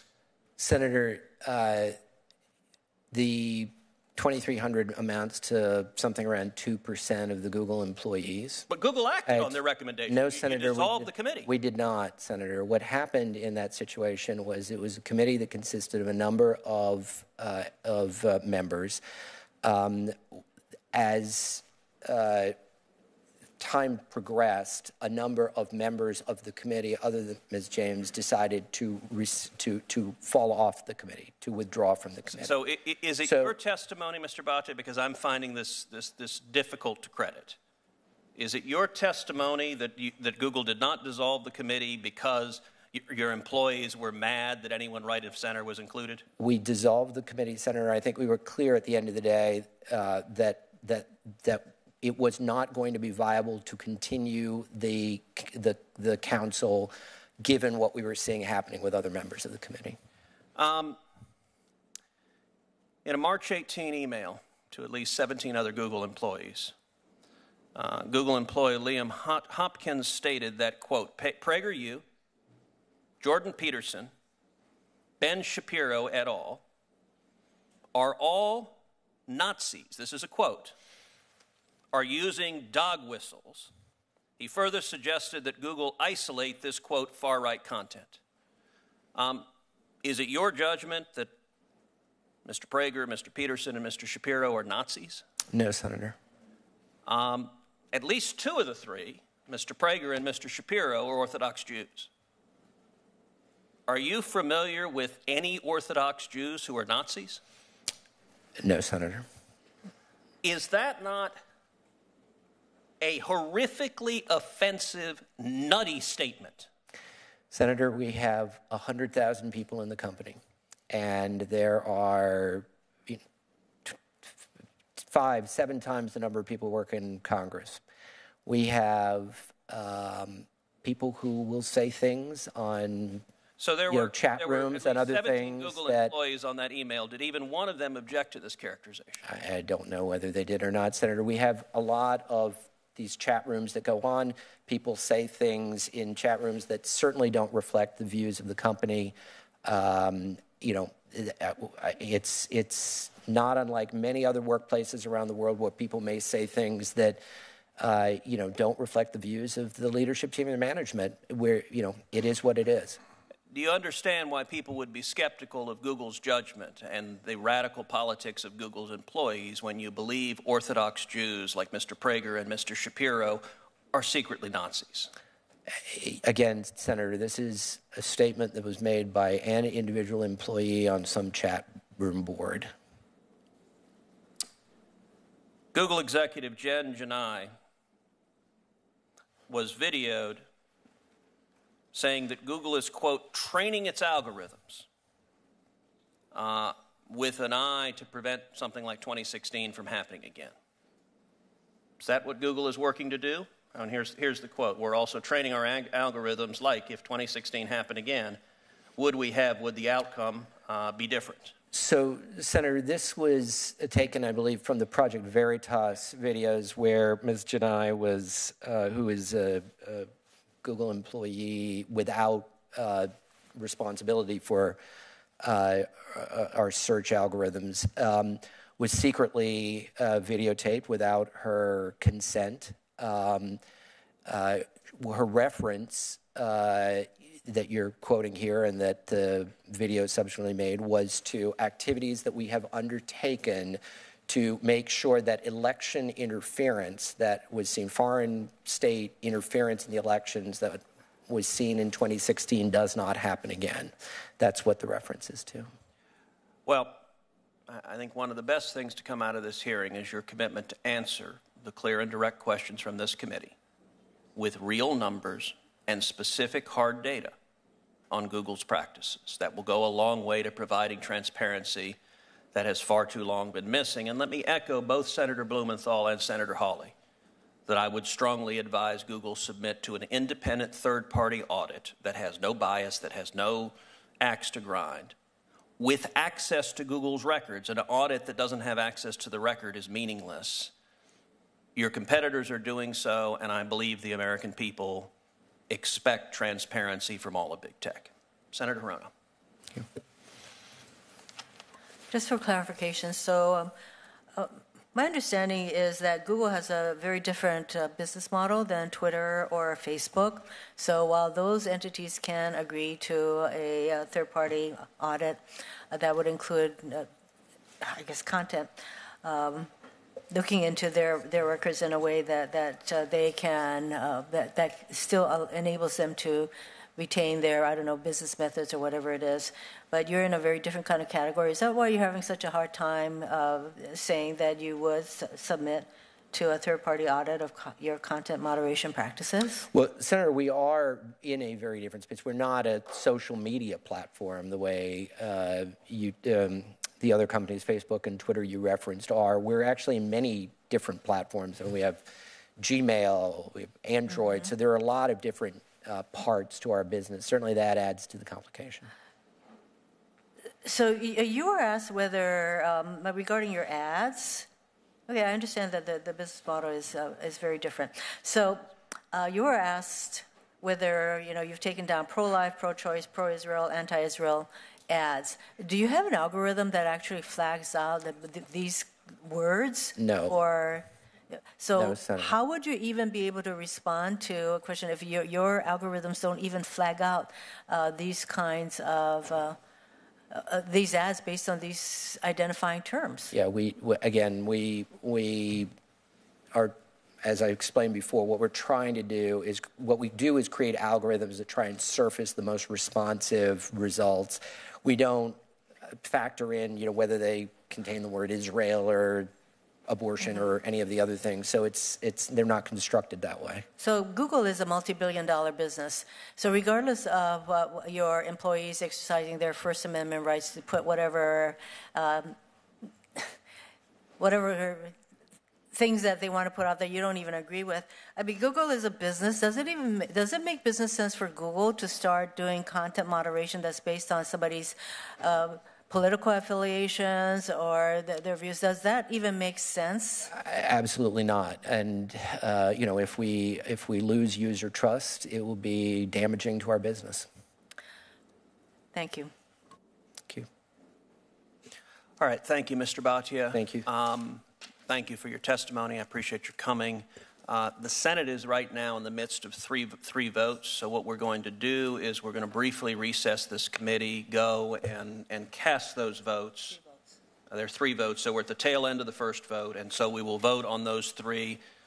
I will ask members of the committee to vote at the very beginning of the third vote. And as soon as we do so, we will come back and convene the second panel. But for now, the committee is temporarily recessed. Thank you.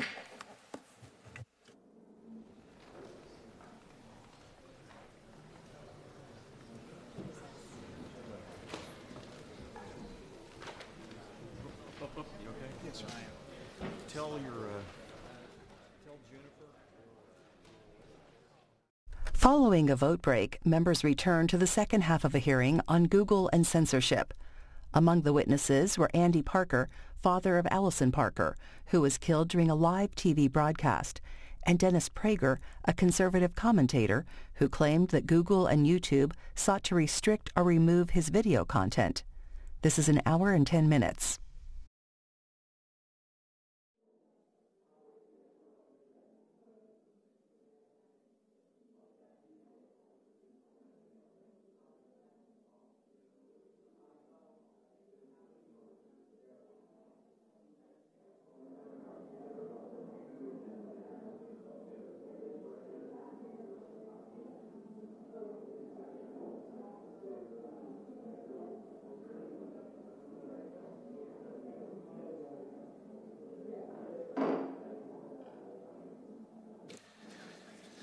Good afternoon, everyone, and welcome back. I would ask each of the witnesses for the second panel to please take your seats.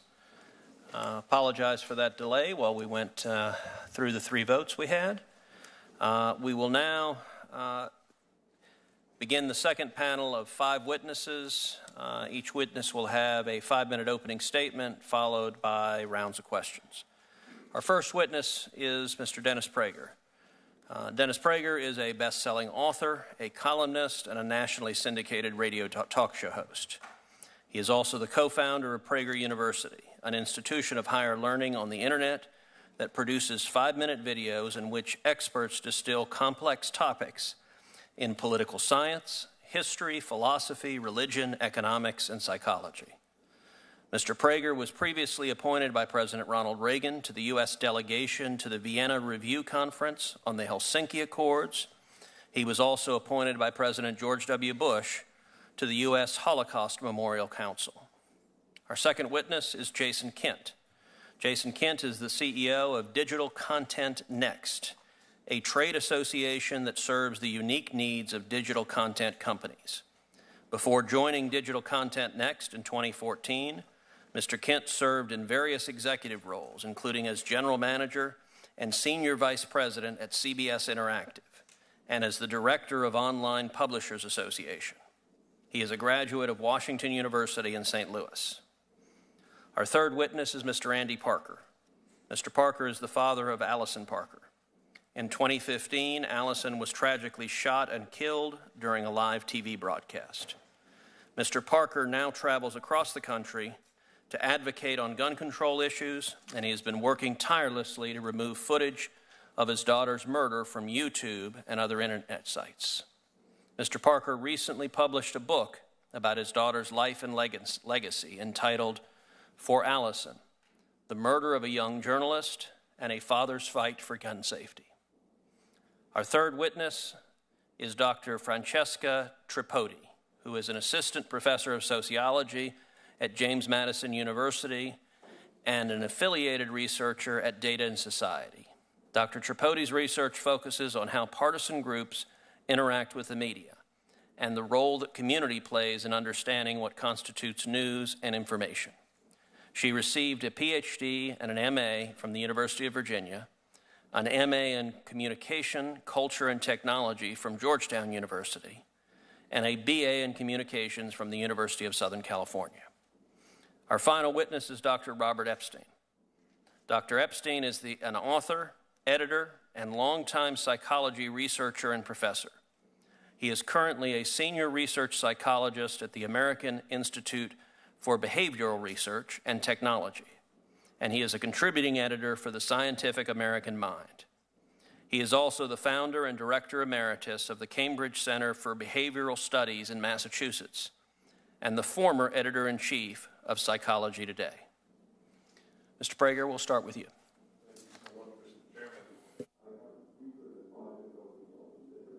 Microphone. Okay.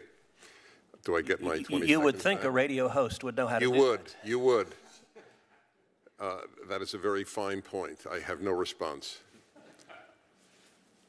I will take just a moment, because my opening comment is under 5 minutes, just to respond on the issue of the Ten Commandments video that was placed on the restricted list by Google. The representative from Google mentioned that a reason that it would be on the restricted list was that it contains mentions of murder. So I was thinking I have a solution that will, I think, appeal to Google. I will re-release it as the 9 Commandments. That should solve the problem of including murder in my discussion of the 10 Commandments. And as regards the swastika, yes, there is a swastika. It is, again, in the commandment of do not murder, wherein I show that murder, there are people who believe murder is all right even today, and I use the swastika and the hammer and sickle as 2 examples. I would think we would want young people to associate the swastika with evil. That was why I had a swastika.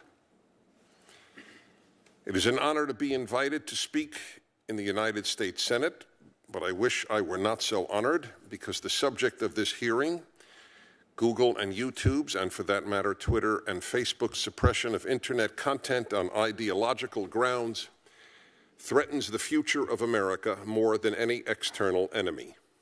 In fact, never in American history has there been as strong a threat to freedom of speech as there is today. Before addressing this, however, I think it important that you know a bit about me and the organization I co-founded, Prager University, PragerU, as it is often referred to. I was born in Brooklyn, New York. My late father, Max Prager, was a CPA and an Orthodox Jew who volunteered to serve in the U.S. Navy at the start of World War II. My father's senior class thesis at the City College of New York was on anti-Semitism in America. Yet despite his keen awareness of the subject, he believed that Jews living in America were the luckiest Jews to have ever lived. He was right. Having taught Jewish history at Brooklyn College, written a book on anti-Semitism, and fought Jew hatred my whole life, I thank God for living in America. It breaks my heart that a vast number of young Americans have not only not been taught how lucky they are to be Americans, but have been taught either how unlucky they are or how ashamed they should be. It breaks my heart for them, because contempt for one's country leaves a terrible hole in one's soul, and because ungrateful people always become unhappy and angry people. And it breaks my heart for America, because no good country can survive when its people have contempt for it. I have been communicating this appreciation of America for 35 years as a radio talk show host, the last 20 in national syndication with the Salem Radio Network, an organization that is a blessing in American life. One reason I started PragerU was to communicate America's moral purpose and moral achievements, both to young Americans and to young people around the world. With 1 billion views a year, and with more than half of the viewers under age 35, PragerU has achieved some success. My philosophy of life is easily summarized. God wants us to be good, period. God without goodness is fanaticism, and goodness without God will not long endure. Everything I and PragerU do emanates from belief in the importance of being a good person. That some label us extreme or quote haters only reflects on the character and the broken moral compass of those making such accusations. They are the haters and extremists. PragerU releases a 5-minute video every week. Our presenters include 3 former prime ministers, 4 Pulitzer Prize winners, liberals, conservatives, gays, blacks, Latinos, atheists, believers, Jews, Christians, Muslims, and professors and scientists from MIT, Harvard, Stanford, and a dozen other universities. Do you think the Secretary General of NATO, or the former prime ministers of Norway, Canada, or Spain, or the late Charles Krauthammer, or Philip Hamburger, distinguished professor of law at Columbia Law School, would make a video for an extreme or hate-filled site? The idea is not only preposterous, it is a smear. Yet Google, which owns YouTube, has restricted access to 56 of our 320 5-minute videos and to other videos we produce. Restricted means families that have a filter to avoid pornography and violence cannot see that video. It also means that no school or library can show that video. Google has even restricted access to a video on the 10 Commandments, as we have seen. Yes, the 10 Commandments. We have repeatedly asked Google why our videos are restricted. No explanation is ever given. But of course we know why. Because they come from a conservative perspective. Liberals and conservatives differ on many issues, but they have always agreed that free speech must be preserved. While the left has never supported free speech, liberals always have. I therefore appeal to liberals to join us in fighting on behalf of America's crowning glory, free speech. Otherwise, I promise you, one day you will say, first they came after conservatives, and I said nothing. And then they came after me, and there was no one left to speak up for me. Thank you. Thank you, Mr. Prager. Mr. Kent. Good afternoon, Senator Cruz, Ranking Member Hirono, and members of the committee. Thank you for the opportunity to appear before you today. I am the CEO of Digital Content Next, and I'm here to speak on behalf of high-quality digital publishers. DCN is the only association exclusively focused on the future of publishing. Our members include some of the most trusted brands on the web, hundreds of them, large and small, old and new, from the Wall Street Journal to the New York Times, Disney, Warner Media, NBC, and Fox, to native digital publishers like The Insider and IJR and the Texas Tribune. I was invited here today to specifically address Google, a company which reaches billions of people across its platforms, on which it determines the rules and limits access to its massive data pool. At the same time, Google leverages this data to compete against those who depend on its platforms. The web was supposed to be competitive and open, but it simply lost much of that vision as Google's dominance has grown. Google is the primary gatekeeper to any digital content business in 4 ways, which I'll cover today. I'll call them the 4 Ds: discovery and design of the content, and then the data and the dollars that come from consuming the content. First, discovery. Prior to my move to Washington, I spent over 20 years running digital media businesses. Like publishers today, we had entire teams focused on optimizing content for the maximum clicks from Google search, as it controls more than 90% of the search market. Over time, Google has pushed search results off the first screen in favor of more lucrative Google ads and Google's own properties. Second, design. Google, more than any company, influences the design of our members' content. Google's web browser, Chrome, is responsible for more than 60% of the traffic on the web. Therefore, publishers design their websites to work best inside of Google's browser. With the increase of mobile device usage, Google even developed its own code for the mobile web, which promises even better search results for the publishers who choose to adopt it, furthering their grip on the web. Third, data. Today, personal data is collected and used to micro-target users across the web as cheaply as possible. Our industry's opaque, data-driven ecosystem has mostly benefited intermediaries, primarily Google, at the expense of publishers and advertisers. Last month, for the first time, we saw empirical research that demonstrated this. Google's revenue concentration ties directly to its ability to collect data in ways that no one else can. It's important to understand that Google owns the top 5 domains on the web that track us on more than 75% of the top 1 million websites. They see much of what we do. Data is the source of Google's power, and they leverage it to the hilt.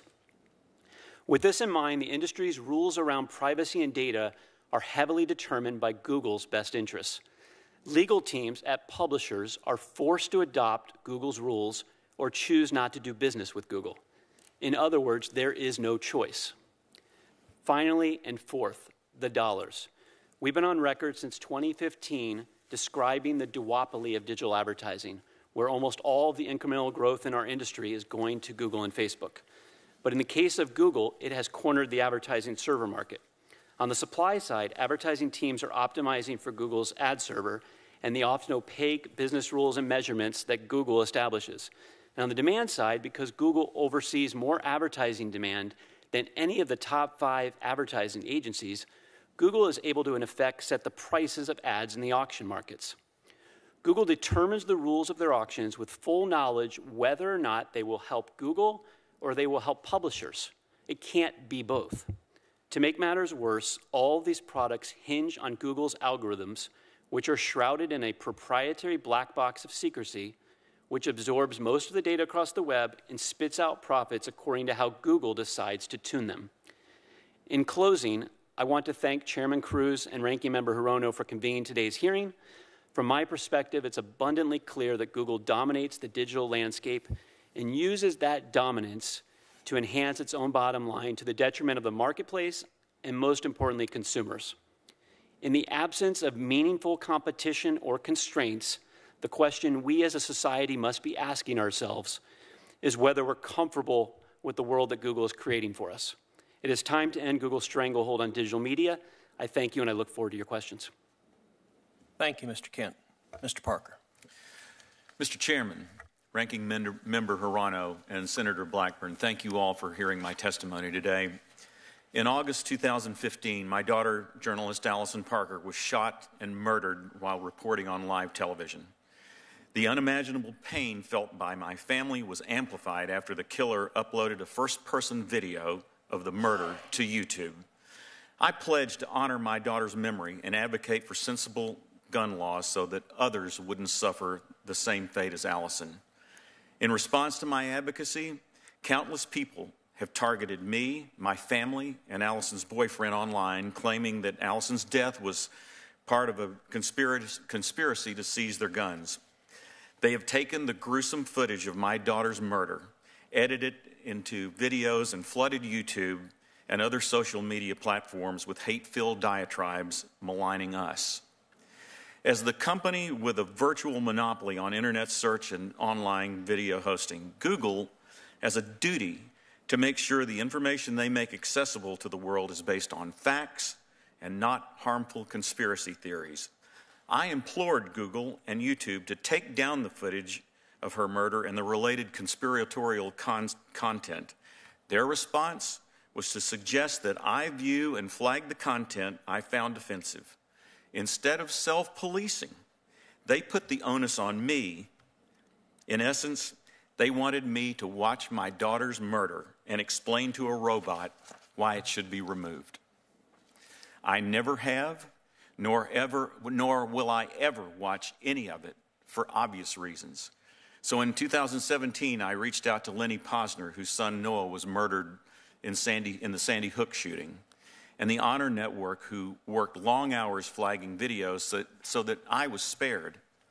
Although hundreds of videos have been taken down due to their diligence, they are often stymied with even with an enforceable copyright.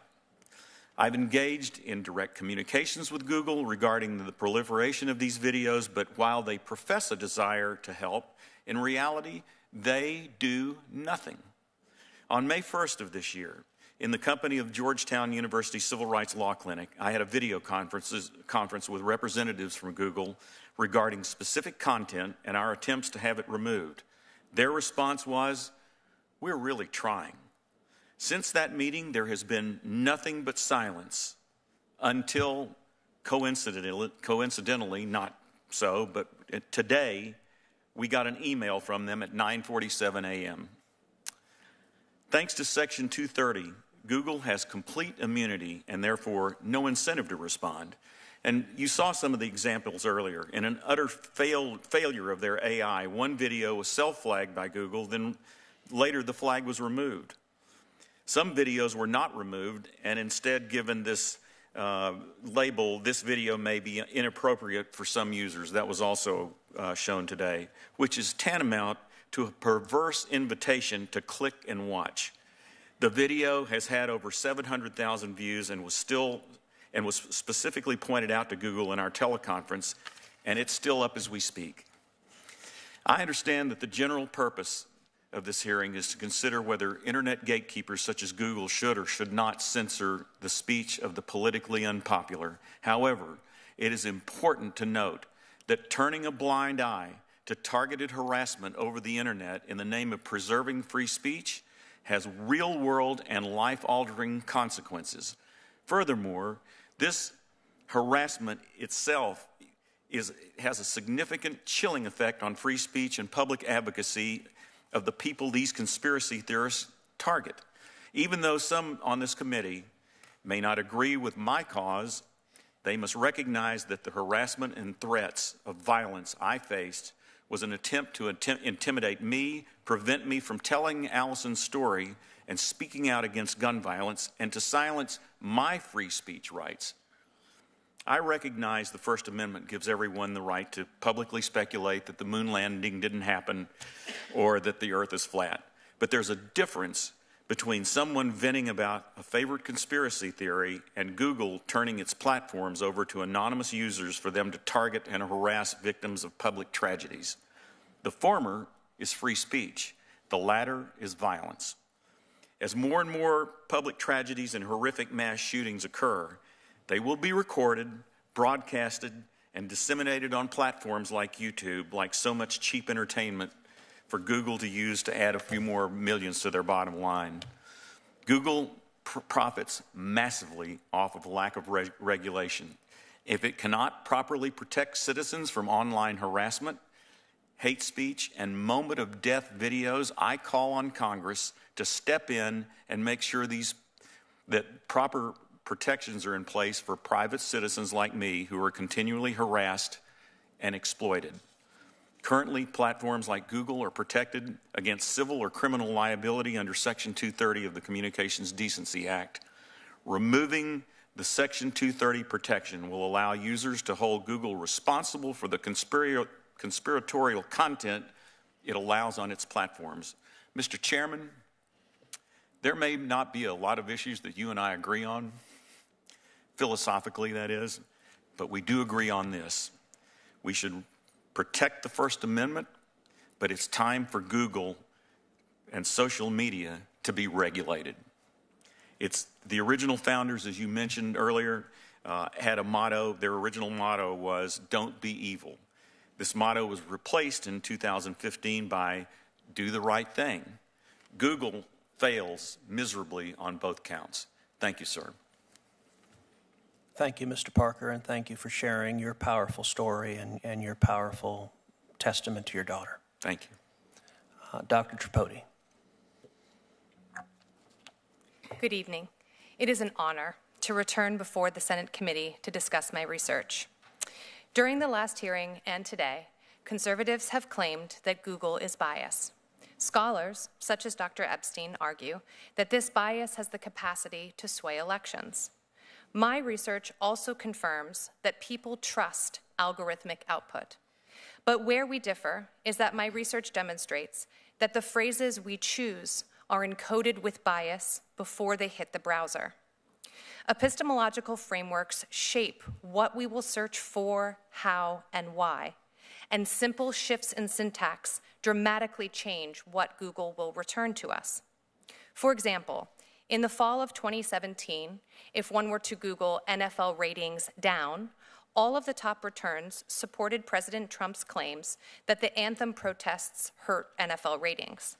However, if you searched NFL ratings up, Google returned entirely different headlines supporting the opposite position.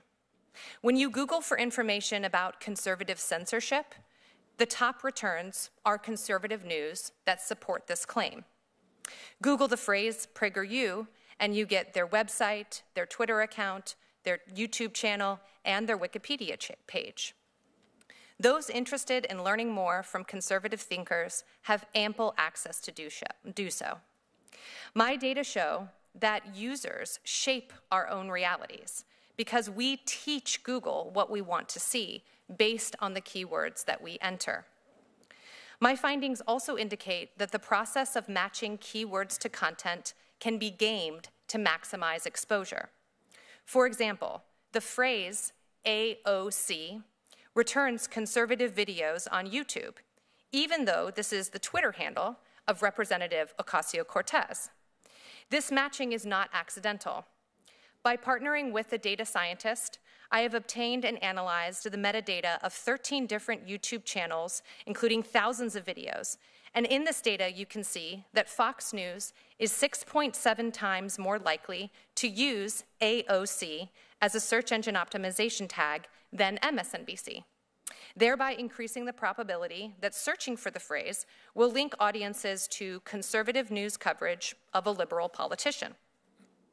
YouTube has a vested interest in keeping people on the site for as long as possible and intentionally feeds audiences content they can't stop watching. Producers also want to commodify their content to maximize exposure. And conservative channels cross-promote guests and ideas in order to feed these algorithmic connections. Now, as a marketing strategy, this is not nefarious. But because they also host far-right thinkers and provide them a platform to validate their opinions, it amplifies those ideas as well. That is because YouTube is a social media network of content creators, featured guests, as well as users who comment, like, or share the videos. Freedom of speech is one of the fundamental rights designed by our forefathers. It is crucial for allowing Americans to express both widely accepted and unpopular opinions without fear of government punishment or censorship. However, privately held corporations like Facebook, Google, and Twitter are not the new public square. They are sophisticated advertising firms designed to profit from the data we provide to them. They are also spaces where people can create mass followings, and those who want to profit from YouTube must adhere to their terms of service. These terms are not written to disenfranchise conservatives. These policies were created in the interest of safeguarding members of protected groups and are designed to reduce hatred, harassment, discrimination, and violence. In sum, what we get from Google depends primarily on what we search. And depending on what you search, conservatism thrives online.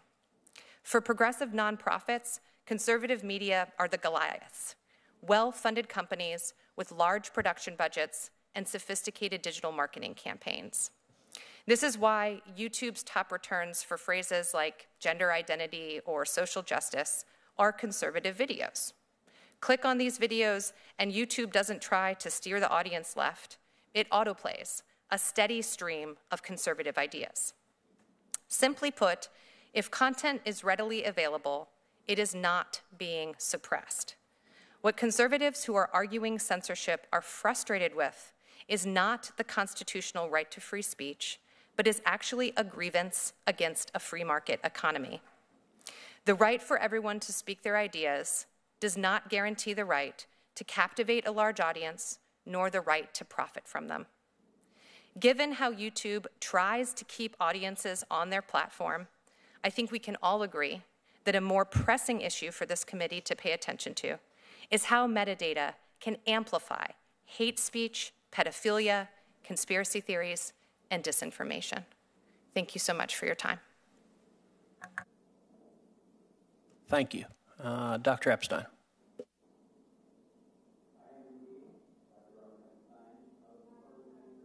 Please turn your microphone on. I am indeed Dr. Robert Epstein. The most important thing for you to know about me is that I'm the father of 5 wonderful children. As it happens, I'm also a research psychologist at the American Institute for Behavioral Research and Technology. I have been center-left my whole adult life, but I value my country and democracy more than I value any party or candidate. That is why I'm speaking out today. I'm here to explain why Google poses a serious threat to democracy, how monitoring systems can protect us from companies like Google, and how Congress can immediately end Google's worldwide monopoly on search. My plan for ending that monopoly was published just yesterday in Business Week. I respectfully request that my article be entered into the congressional record. It's attached to my full testimony. It will be entered without objection. I've been a research psychologist for nearly 40 years. My PhD is from Harvard, and since 1981, I've published extensively on AI and other topics. Some of my research has focused on Google, on the company's massive surveillance operations, censorship capabilities, and unprecedented ability to manipulate the thinking of 2.5 billion people, soon to be 4+ billion. I've written articles about Google for Time Magazine, USA Today, that kind of thing, but also for the Daily Caller and even Russia's Sputnik News. I reach out to diverse audiences because I believe the threats posed by Google, and to a lesser extent Facebook, are so serious that everyone needs to know about them.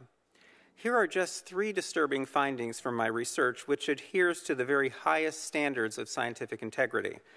Number 1, in 2016, Google's search algorithm likely impacted undecided voters in a way that shifted at least 2.6 million votes to Hillary Clinton, whom I supported. I know this because I preserved more than 13,000 election-related searches prior to Election Day, and Google's search results were significantly biased in favor of Secretary Clinton. I know the number of votes that shifted because I've conducted dozens of controlled experiments that measure how opinions shift when search results are biased. I call this shift SEME, the search engine manipulation effect, which I first published in the Proceedings of the National Academy of Sciences in 2015.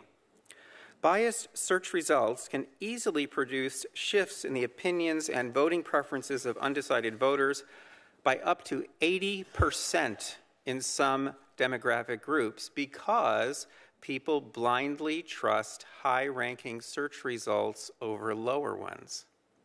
SEME is an especially dangerous form of influence because it is, in effect, subliminal. It also leaves no paper trail for authorities to trace. It's an example of a short-lived or, quote, ephemeral experience. That's a phrase you'll find in internal emails that have leaked recently from Google. I'm now studying 7 such manipulations like SEME, and unlike billboards or those Russian-placed ads, these manipulations are invisible and non-competitive. They're controlled entirely by big tech companies, and there is no way to counteract them. Number 2, on Election Day in 2018, the Go Vote reminder that Google displayed on its home page gave one political party at least 800,000 more votes than it gave the other party. That reminder was not a public service, it was a vote manipulation. Number 3, in the weeks leading up to the 2018 election, bias in Google's search results may have shifted upwards of 78.2 million votes spread across many races to the candidates of one political party. This number is based on bias in data captured by my 2018 monitoring system, which preserved more than 47,000 election-related searches conducted by a diverse group of American voters. I know how to stop big tech in its tracks, and that brings me briefly here to monitoring systems and the proposal I published yesterday. A 2015 phone call from the Attorney General of Mississippi prompted me to start a years-long project in which I have learned how to capture online ephemeral experiences. In early 2016, I deployed a system that allowed my team to look over people's shoulders as they conducted online searches with their permission. I deployed a more sophisticated system in 2018, and I'm raising funds now to build a much more comprehensive system in 2020, one that will allow us to catch big tech in the act, to instantly spot when Facebook is biasing news feeds or when Twitter is suppressing tweets sent by Ann Coulter or Elizabeth Warren.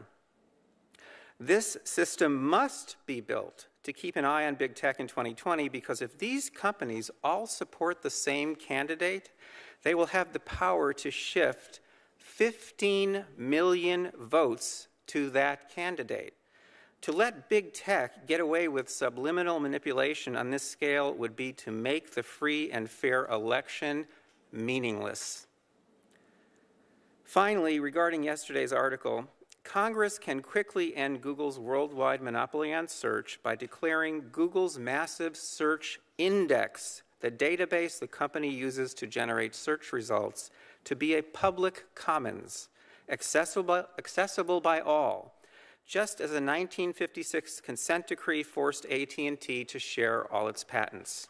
There is precedent in both law and Google's business practices to justify taking this step, which will make online search competitive again and dramatically diminish Google's power worldwide. In 1961, Eisenhower warned about the possible rise of a technological elite that would control public policy without people's awareness. That elite now exists, and you must determine where we go from here. Chairman Cruz, Ranking Member Hirono, Mrs. Blackburn, other members of the committee, democracy as originally conceived cannot survive big tech as currently empowered. I look forward to your questions. Thank you very much for that fascinating testimony. Senator Blackburn has asked that she might go earlier, so I'll yield my time to her and I'll ask my questions later in this round. Thank you, Mr. Chairman. I appreciate that. We've got a telephone town hall with Tennesseans, but I did not want to miss hearing your testimony because I think this is a tremendously important topic and one that time has arrived for Congress to take some action and to focus on appropriate light touch regulation to hold big tech responsible. And Mr. Epstein, Dr. Epstein, I agree with you. They are manipulators. It is not lost on me that Mark Zuckerberg at one point said Facebook worked more like a government than a corporation, and it is a very manipulative one. And Dr. Tripodi, I will tell you, I agree with you too. They're nothing but big advertising companies, and you know their business model is pretty much built on greed. And Mr. Parker, I will say my heart breaks for you. I very much remember, very vividly remember seeing that footage with Alison, and I can only imagine, as a mom and a grandmom, I can only imagine what you and your family have lived through. And so I thank you for your courage in speaking up.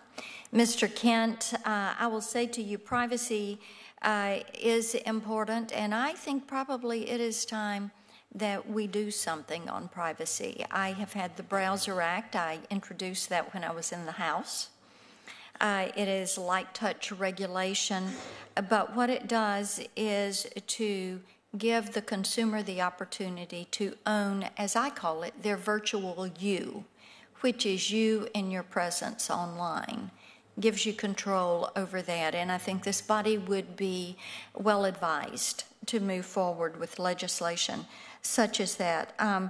Mr. Prager, I have been to your website, know your work, and I share your frustration with Google and YouTube, and I know that you filed a lawsuit against both companies in 2017, and I feel for you in sharing your frustration. As you probably know, I have borne the worst of Google's culture, their corporate culture, and their employees' political bias. And yes, indeed, Dr. Tripodi, you and I could have a good discussion about this, but they do bring that bias to work and it does inform those algorithms. And one of their senior engineers actually singled me out for my political views and then doubled down on that. And then Google came along and refused to put up an ad from the Tennessee Republican Party in support of my campaign. So is there bias? Yes. Have I experienced firsthand? Yes, I have. And, but Mr. Prager, I've got just a couple of questions before we move on, and I want to go through these quickly. How did Google and YouTube's censorship harm your ability to communicate your message online? Well, it's fairly evident if things cannot be seen by any family that restricts pornography and violence, if no school can see it, by definition, if it's on the restricted list, if no library can show it, that's a very serious restriction, especially given that our target audience is young people. So they're depriving us of the very people that we most want to touch with our message. So that's pretty dramatic. And so how did your viewership go down after they restricted you? Well, I can't give you a number, obviously. There's no way of knowing what number of people are in homes that have already have filters and don't even therefore know about a video because it just can't be accessed. We know that many teachers try to show our videos in classes, and they can do it on their own, but they can't do it through the school. What explanation has Google given you for the restrictions? Well, you used the great word frustration. We have gotten none. And actually, it's almost unbelievable because if you look at the list, and like the Ten Commandments being a perfect example of how people will go, you got to be kidding. Well, what I finally found out today, you did. We all heard. The representative of Google told us why the Ten Commandments video was taken down, because it contains murder. So, as I said, we have a solution. We'll put up one without "thou shalt not murder" in it. But that's so absurd as to be hilarious. This will be something I will replay on my radio show for years. That is the level of absurdity. I feel like I'm in a Monty Python skit here when he says something like that. The only possible explanation for all of this is they don't like PragerU because we're a very, very influential conservative voice touching a lot of lives. There is no other explanation. I thank you all. My time's expired, but thank you for your attention to the issue. Thank you. And Mr. Chairman, thank you for the focus on this. I yield my time. Thank you. Senator Hirono. Thank you, Mr. Chairman. Mr. Parker, of course, you have all of our sympathies and empathies for all that you've been going through. You did hear the Google witness say that they are proactively eliminating this kind of content. And you said, though, that I think you testified that they're doing nothing. They've done nothing. Yes, and that is correct. And his testimony was not accurate at all. They are not doing anything. They continue to. I mean, you heard a lot of responses from him today that tap danced around your questions. It's similar to what I've experienced over the last 2.5 years. So, Mr. Parker, then, is it still all on you, basically, and you have hired someone to help you because it's an engineer to help that specializes in AI to help track down copies of the video? Well, I've gotten, thankfully, volunteers. There's a gentleman here that's an engineer, Eric Feinberg, who's flagged a lot of these videos.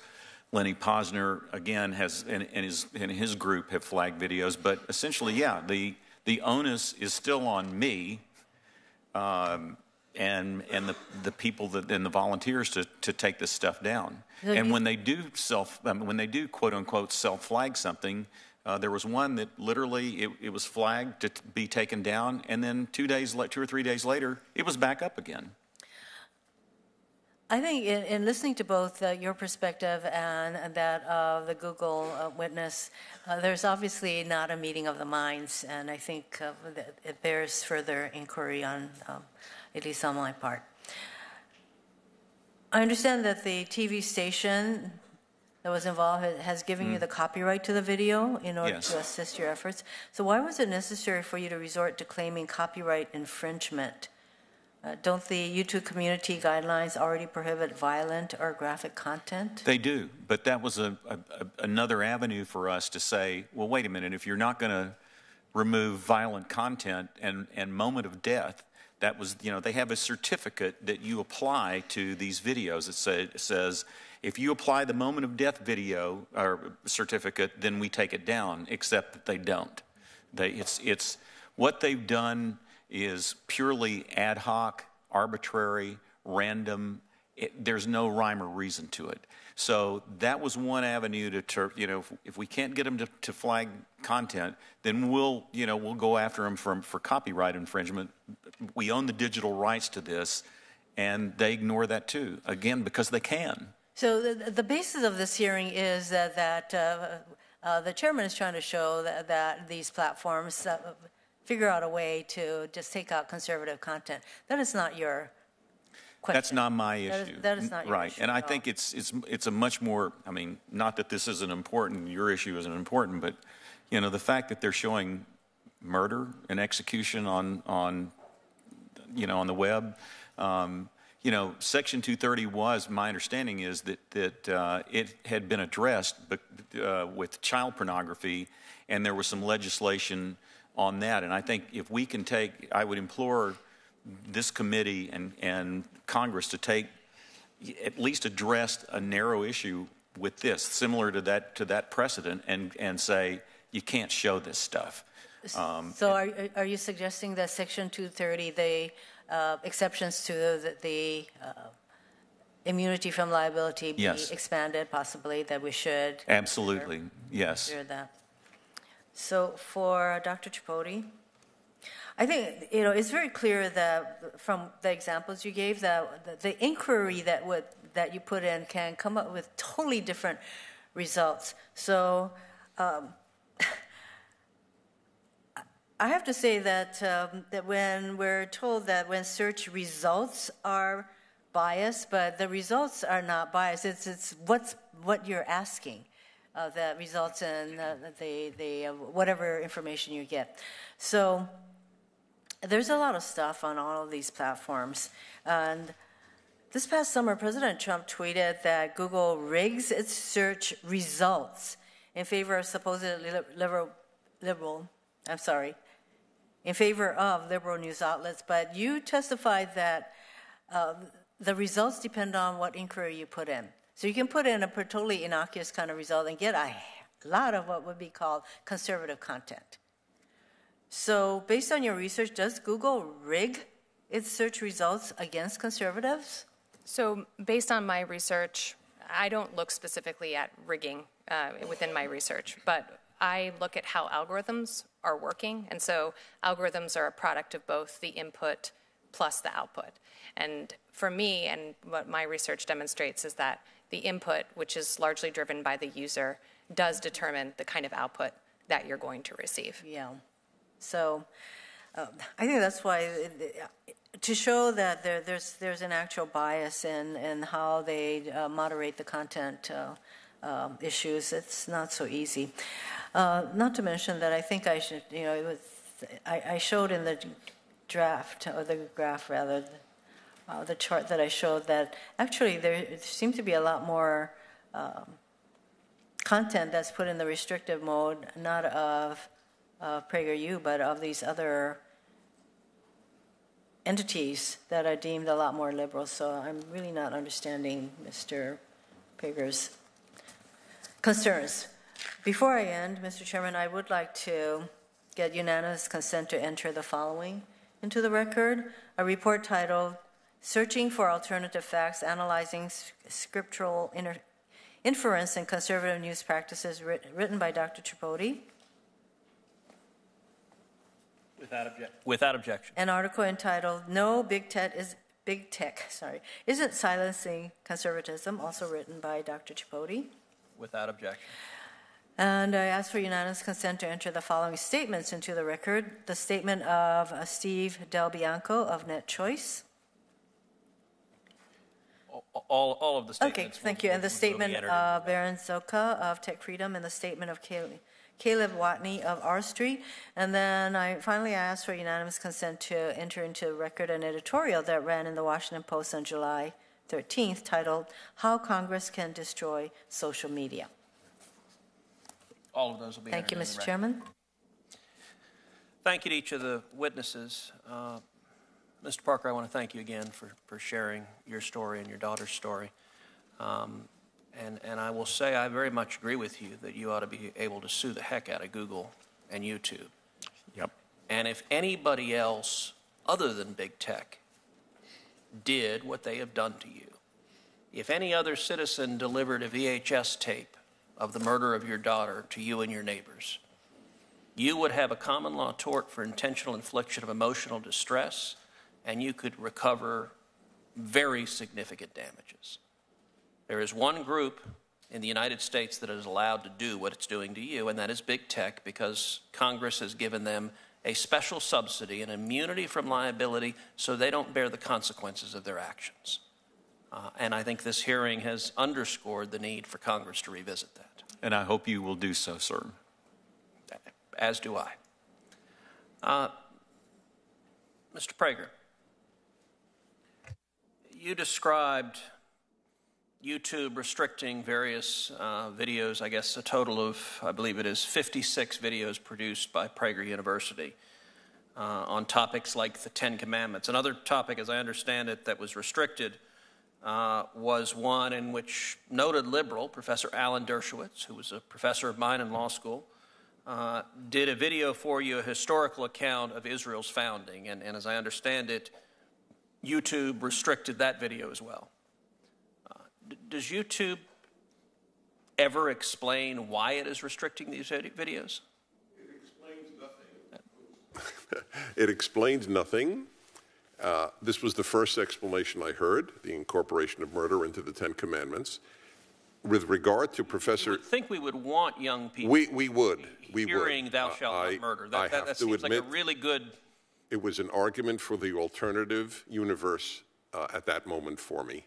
I had never accepted the possibility of one, but I agree with you. One would think that that is exactly what young people should hear. God doesn't want you to murder.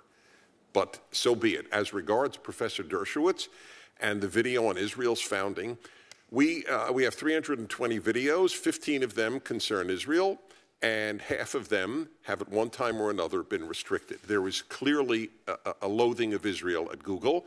I suspect there is a loathing of America as well. Virtually every video that we have put out that depicts America in a favorable way has also been at some time or another on the restricted list. My favorite example for years was Victor Davis Hanson, this remarkable professor of classics. And he made a video. He's one of the most calm-speaking humans I have ever met. He's the opposite of a grenade-throwing speaker. And the subject was the Korean War. The Korean War in 5 minutes. And it is no longer on the restricted. They go in and out, apparently, in some cases. And that was on the restricted list because... so I try to think, why would that be? And I could only come up with the fact that it shows how noble America's cause in Korea was, that 37,000 Americans died to keep half of the Korean peninsula free. How many people even know that? The Korean War is in the rubbish bin of history, so as Lenin used to put it. It's just unknown. So we want people to be proud of America, not proud of its evils. Of course America's had evils because it's composed of people and people do evil. But it's largely been extraordinarily good, and they don't want us to depict that. And Mr. Prager, could you describe what the effect is when a video is placed on the restricted list? We heard the representative from Google say, oh, it's no big deal, it's just 2%. You should be just fine with it. What is the effect of Google arbitrarily? Well, as I explained earlier, it can't be seen by vast numbers of parents have filters, totally understandably, given how much junk is on the internet. So this is what's so very important. It not only hurts us in that family can't see that video. It hurts us because then it is a statement by Google that Prager University produces videos on the moral level of pornography. I mean, that's and there's no appeal. There's no remedy when no, Google there is exercises none. arbitrary power. We have actually spoken to representatives of theirs that after they say algorithm, if we actually get someone on the phone, we have had humans review it at Google and keep it up. Why? That's community standards. Your video violated community standards. Well, how exactly does the founding of Israel by a Harvard law professor violate community standards? It just does. You know, I have to say it reminds me of the famous adage about the Supreme Court. We are not infallible because we are final, but rather we are not final because we are infallible, but rather we are infallible because we are final. And that appears to be the same approach at Google. Dr. Epstein, I found your testimony incredibly powerful and incredibly concerning. And if anyone draws news out of this hearing, I would encourage you to review very carefully Dr. Epstein's testimony. And I'd like to take a moment to make clear several things. First of all, as I understand your background, you're not a Republican and nor are you a conservative. Is that accurate? That would be an understatement. And indeed, you're the former editor-in-chief of Psychology Today. Correct. So you're a respected academic. You testified before this committee that Google's manipulation of votes gave at least 2.6 million additional votes to Hillary Clinton in the year 2016. Is that correct? That's correct. And I want to make sure I understand. You personally supported and voted for Hillary Clinton. I was a very strong public supporter of Hillary Clinton, yes. So you're not dismayed that people voted for her, but your testimony is that Google is, through bias in search results, manipulating voters in a way they're not aware of. On a massive scale. And what I'm saying is that I believe in democracy, I believe in the free and fair election, more than I have any kind of allegiance to a candidate or a party. And looking forward, if I understood your testimony correctly, you said in subsequent elections, Google and Facebook and Twitter and big text manipulation could manipulate as many as 15 million votes in a subsequent election? In 2020, if all these companies are supporting the same candidate, there are 15 million votes on the line that can be shifted without people's knowledge and without leaving a paper trail for authorities to trace. Now, you described the Go Vote reminder, and you said it wasn't a public service announcement, but rather manipulation. Can you explain how? I'm not sure everyone followed the details of that. Well, sure. If on Election Day in 2016, if Mark Zuckerberg, for example, had chosen to send out a Go Vote reminder, say just to Democrats, and no one would have known if he had done this, that would have given that day an additional at least 450,000 votes to Democrats. And we know this without doubt because of Facebook's own published data, because they did an experiment that they didn't tell anyone about during the 2010 election. They published it in 2012. It had 60 million Facebook users involved. They sent out a Go Vote reminder, and they got something like 360,000 more people to get off their sofas and go vote who otherwise would have stayed home. The point is, I don't think that Mr. Zuckerberg sent out that reminder in 2016. I think he was overconfident. I think Google was overconfident. All these companies were. I don't think he sent that out. Without monitoring systems in place, we'll never know what these companies are doing. But the point is, in 2018, I'm sure they were more aggressive. We have lots of data to support that. And in 2020, you can bet that all of these companies are going to go all out. And the methods that they're using are invisible. They're subliminal. They're more powerful than most any effects I've ever seen in the behavioral sciences. And I've been in the behavioral sciences for almost 40 years. You know, our Democratic colleagues on this committee often talk about what they view as the pernicious effect of big money and big corporate dollars. What you are testifying to is that a handful of Silicon Valley billionaires and giant corporations are able to spend millions of dollars, if not billions of dollars collectively, massively influencing the results of elections. And there's no accountability. You said we don't know. We have no way of knowing if Google or Facebook or Twitter sends it to Democrats or Republicans or how they bias it, because it's a black box with no transparency or accountability whatsoever. Am I understanding you correctly? Senator, with respect, I must correct you. Please. If Mark Zuckerberg chooses to send out a go vote reminder just to Democrats on Election Day, that doesn't cost him a dime. Fair enough. Do you happen to know who the Hillary Clinton campaign's #1 financial supporter was in the year 2016? I think I do, but please remind me.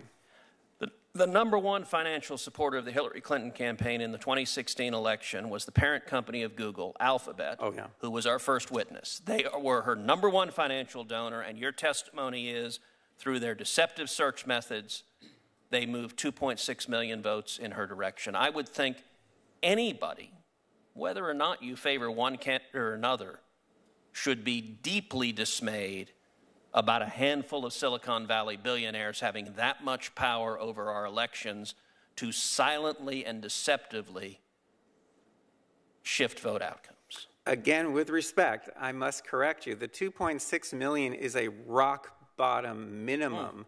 The range is between 2.6 and 10.4 million, depending on how aggressively they used the techniques that I've been studying now for 6.5 years. Wow. Could you just say that again, please? The 2.6 million is a rock bottom minimum. The range is between 2.6 and 10.4 million votes, depending on how aggressive they were in using the techniques that I've been studying, such as the search engine manipulation effect, the search suggestion effect, the answer bot effect, and a number of others. They control these, and no one can counteract them. These are not competitive. These are tools that they have at their disposal exclusively. If any headline comes out of this hearing, that should be it. Senator Hirono. I have just one clarifying question for Dr. Tripodi. So we've heard from Dr. Epstein, and he has published research that substantiates what he says, although I haven't, there is a question as to whether or not he used all of the results that actually he should have used. But are you familiar with his methodology? Yes. Do you agree with Dr. Epstein's conclusions? I would say we would come to different conclusions, but I'm not sure because we do not know what are the search terms that were used in this study. So I read at length the testimony as well as the reports that he has submitted. And based on what I see, and we can go through it together, but there's a couple things that draw out to me. One, when we run through how the experimental studies were run, it seems that people were given in advance which search terms to study to search. And as far as my research demonstrates, that different search terms will yield different kinds of results. Well, that is the whole point of what your testimony is, from what I gather. You can get all kinds of results based on what your inquiry is. And if people actually if they were told what inquiry to put in, I think you're going to get different kind of results. And Senator, excuse me, just for a second, these are very simple shifts in syntax that have very different ideological bases. So something like gun rights versus gun control have different ideological positions encoded into them. Senator, may I reply briefly?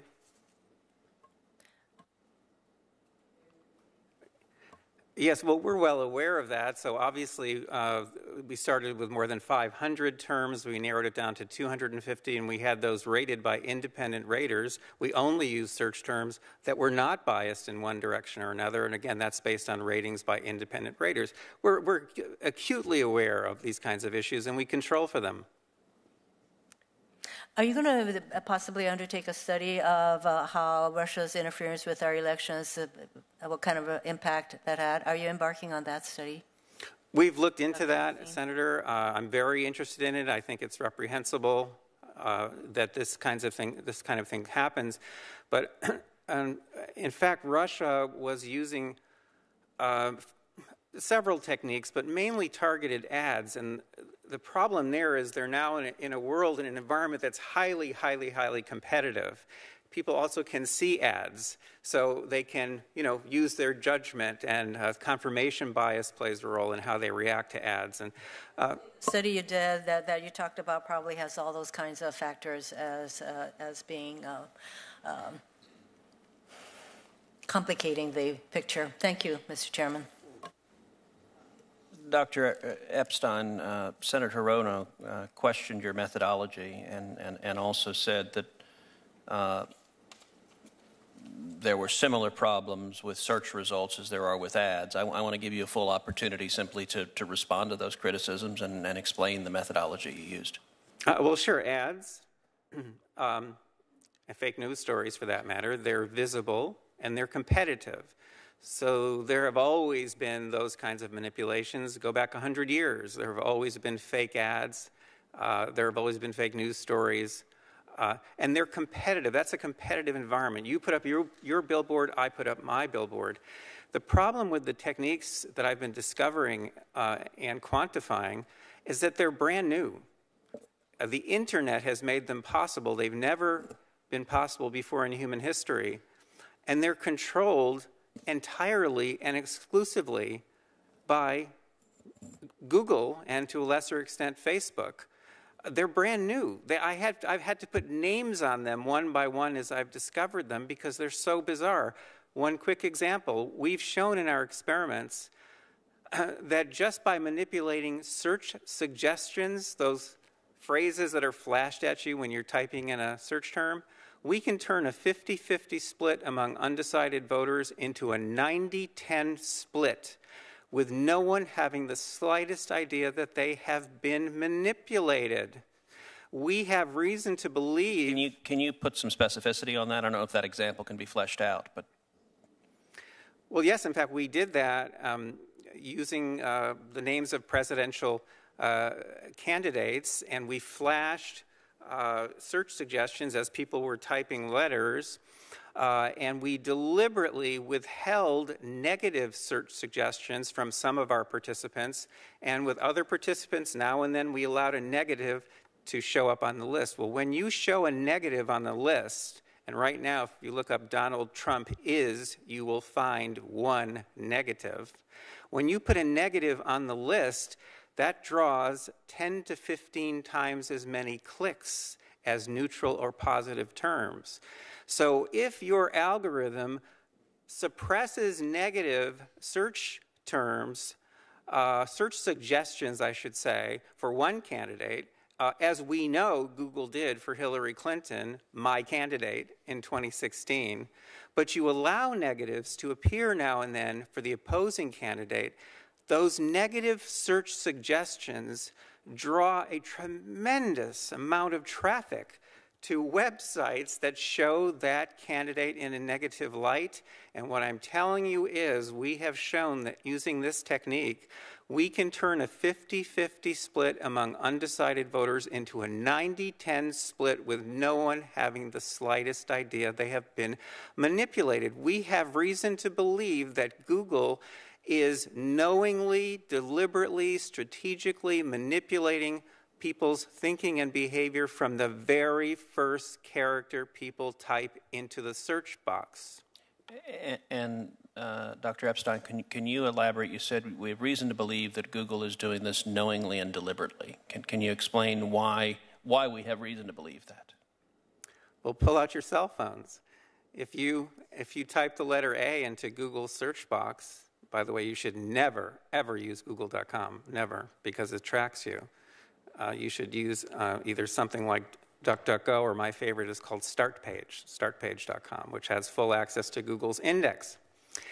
But the point is, if you type the letter A into the search box, depending on your relationship with Google and how much they know about you, there's a very good chance that you're going to see Amazon listed in the first position, second position, third position, maybe all three positions. Guess what? Amazon is Google's largest advertiser, and Google sends more traffic to Amazon than any other company. These are business partners, and Google is trying to send you to Amazon when you type the letter A.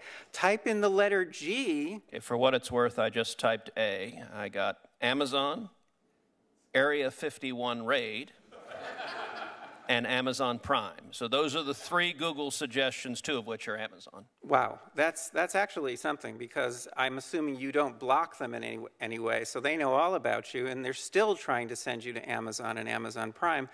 But type in the letter G and you'll get something different. If you type in the letter G, there's a good chance you're going to get a list of Google products.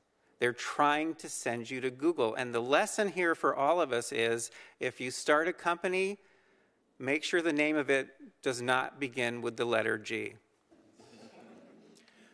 Thank you very much. Thank you to each of you for very illuminating testimony. I appreciate your being here. I want to thank all the witnesses who testified before the subcommittee. We will be keeping the hearing record open for an additional 2 weeks, which means the record will be closed at the end of the business day on Tuesday, July 30th, 2019. Senators may submit follow-up questions to witnesses by that date, and if there are follow-up questions, the witnesses are asked to respond as soon as possible in writing. And with that, this hearing was not sponsored by the letter G, and this hearing is adjourned.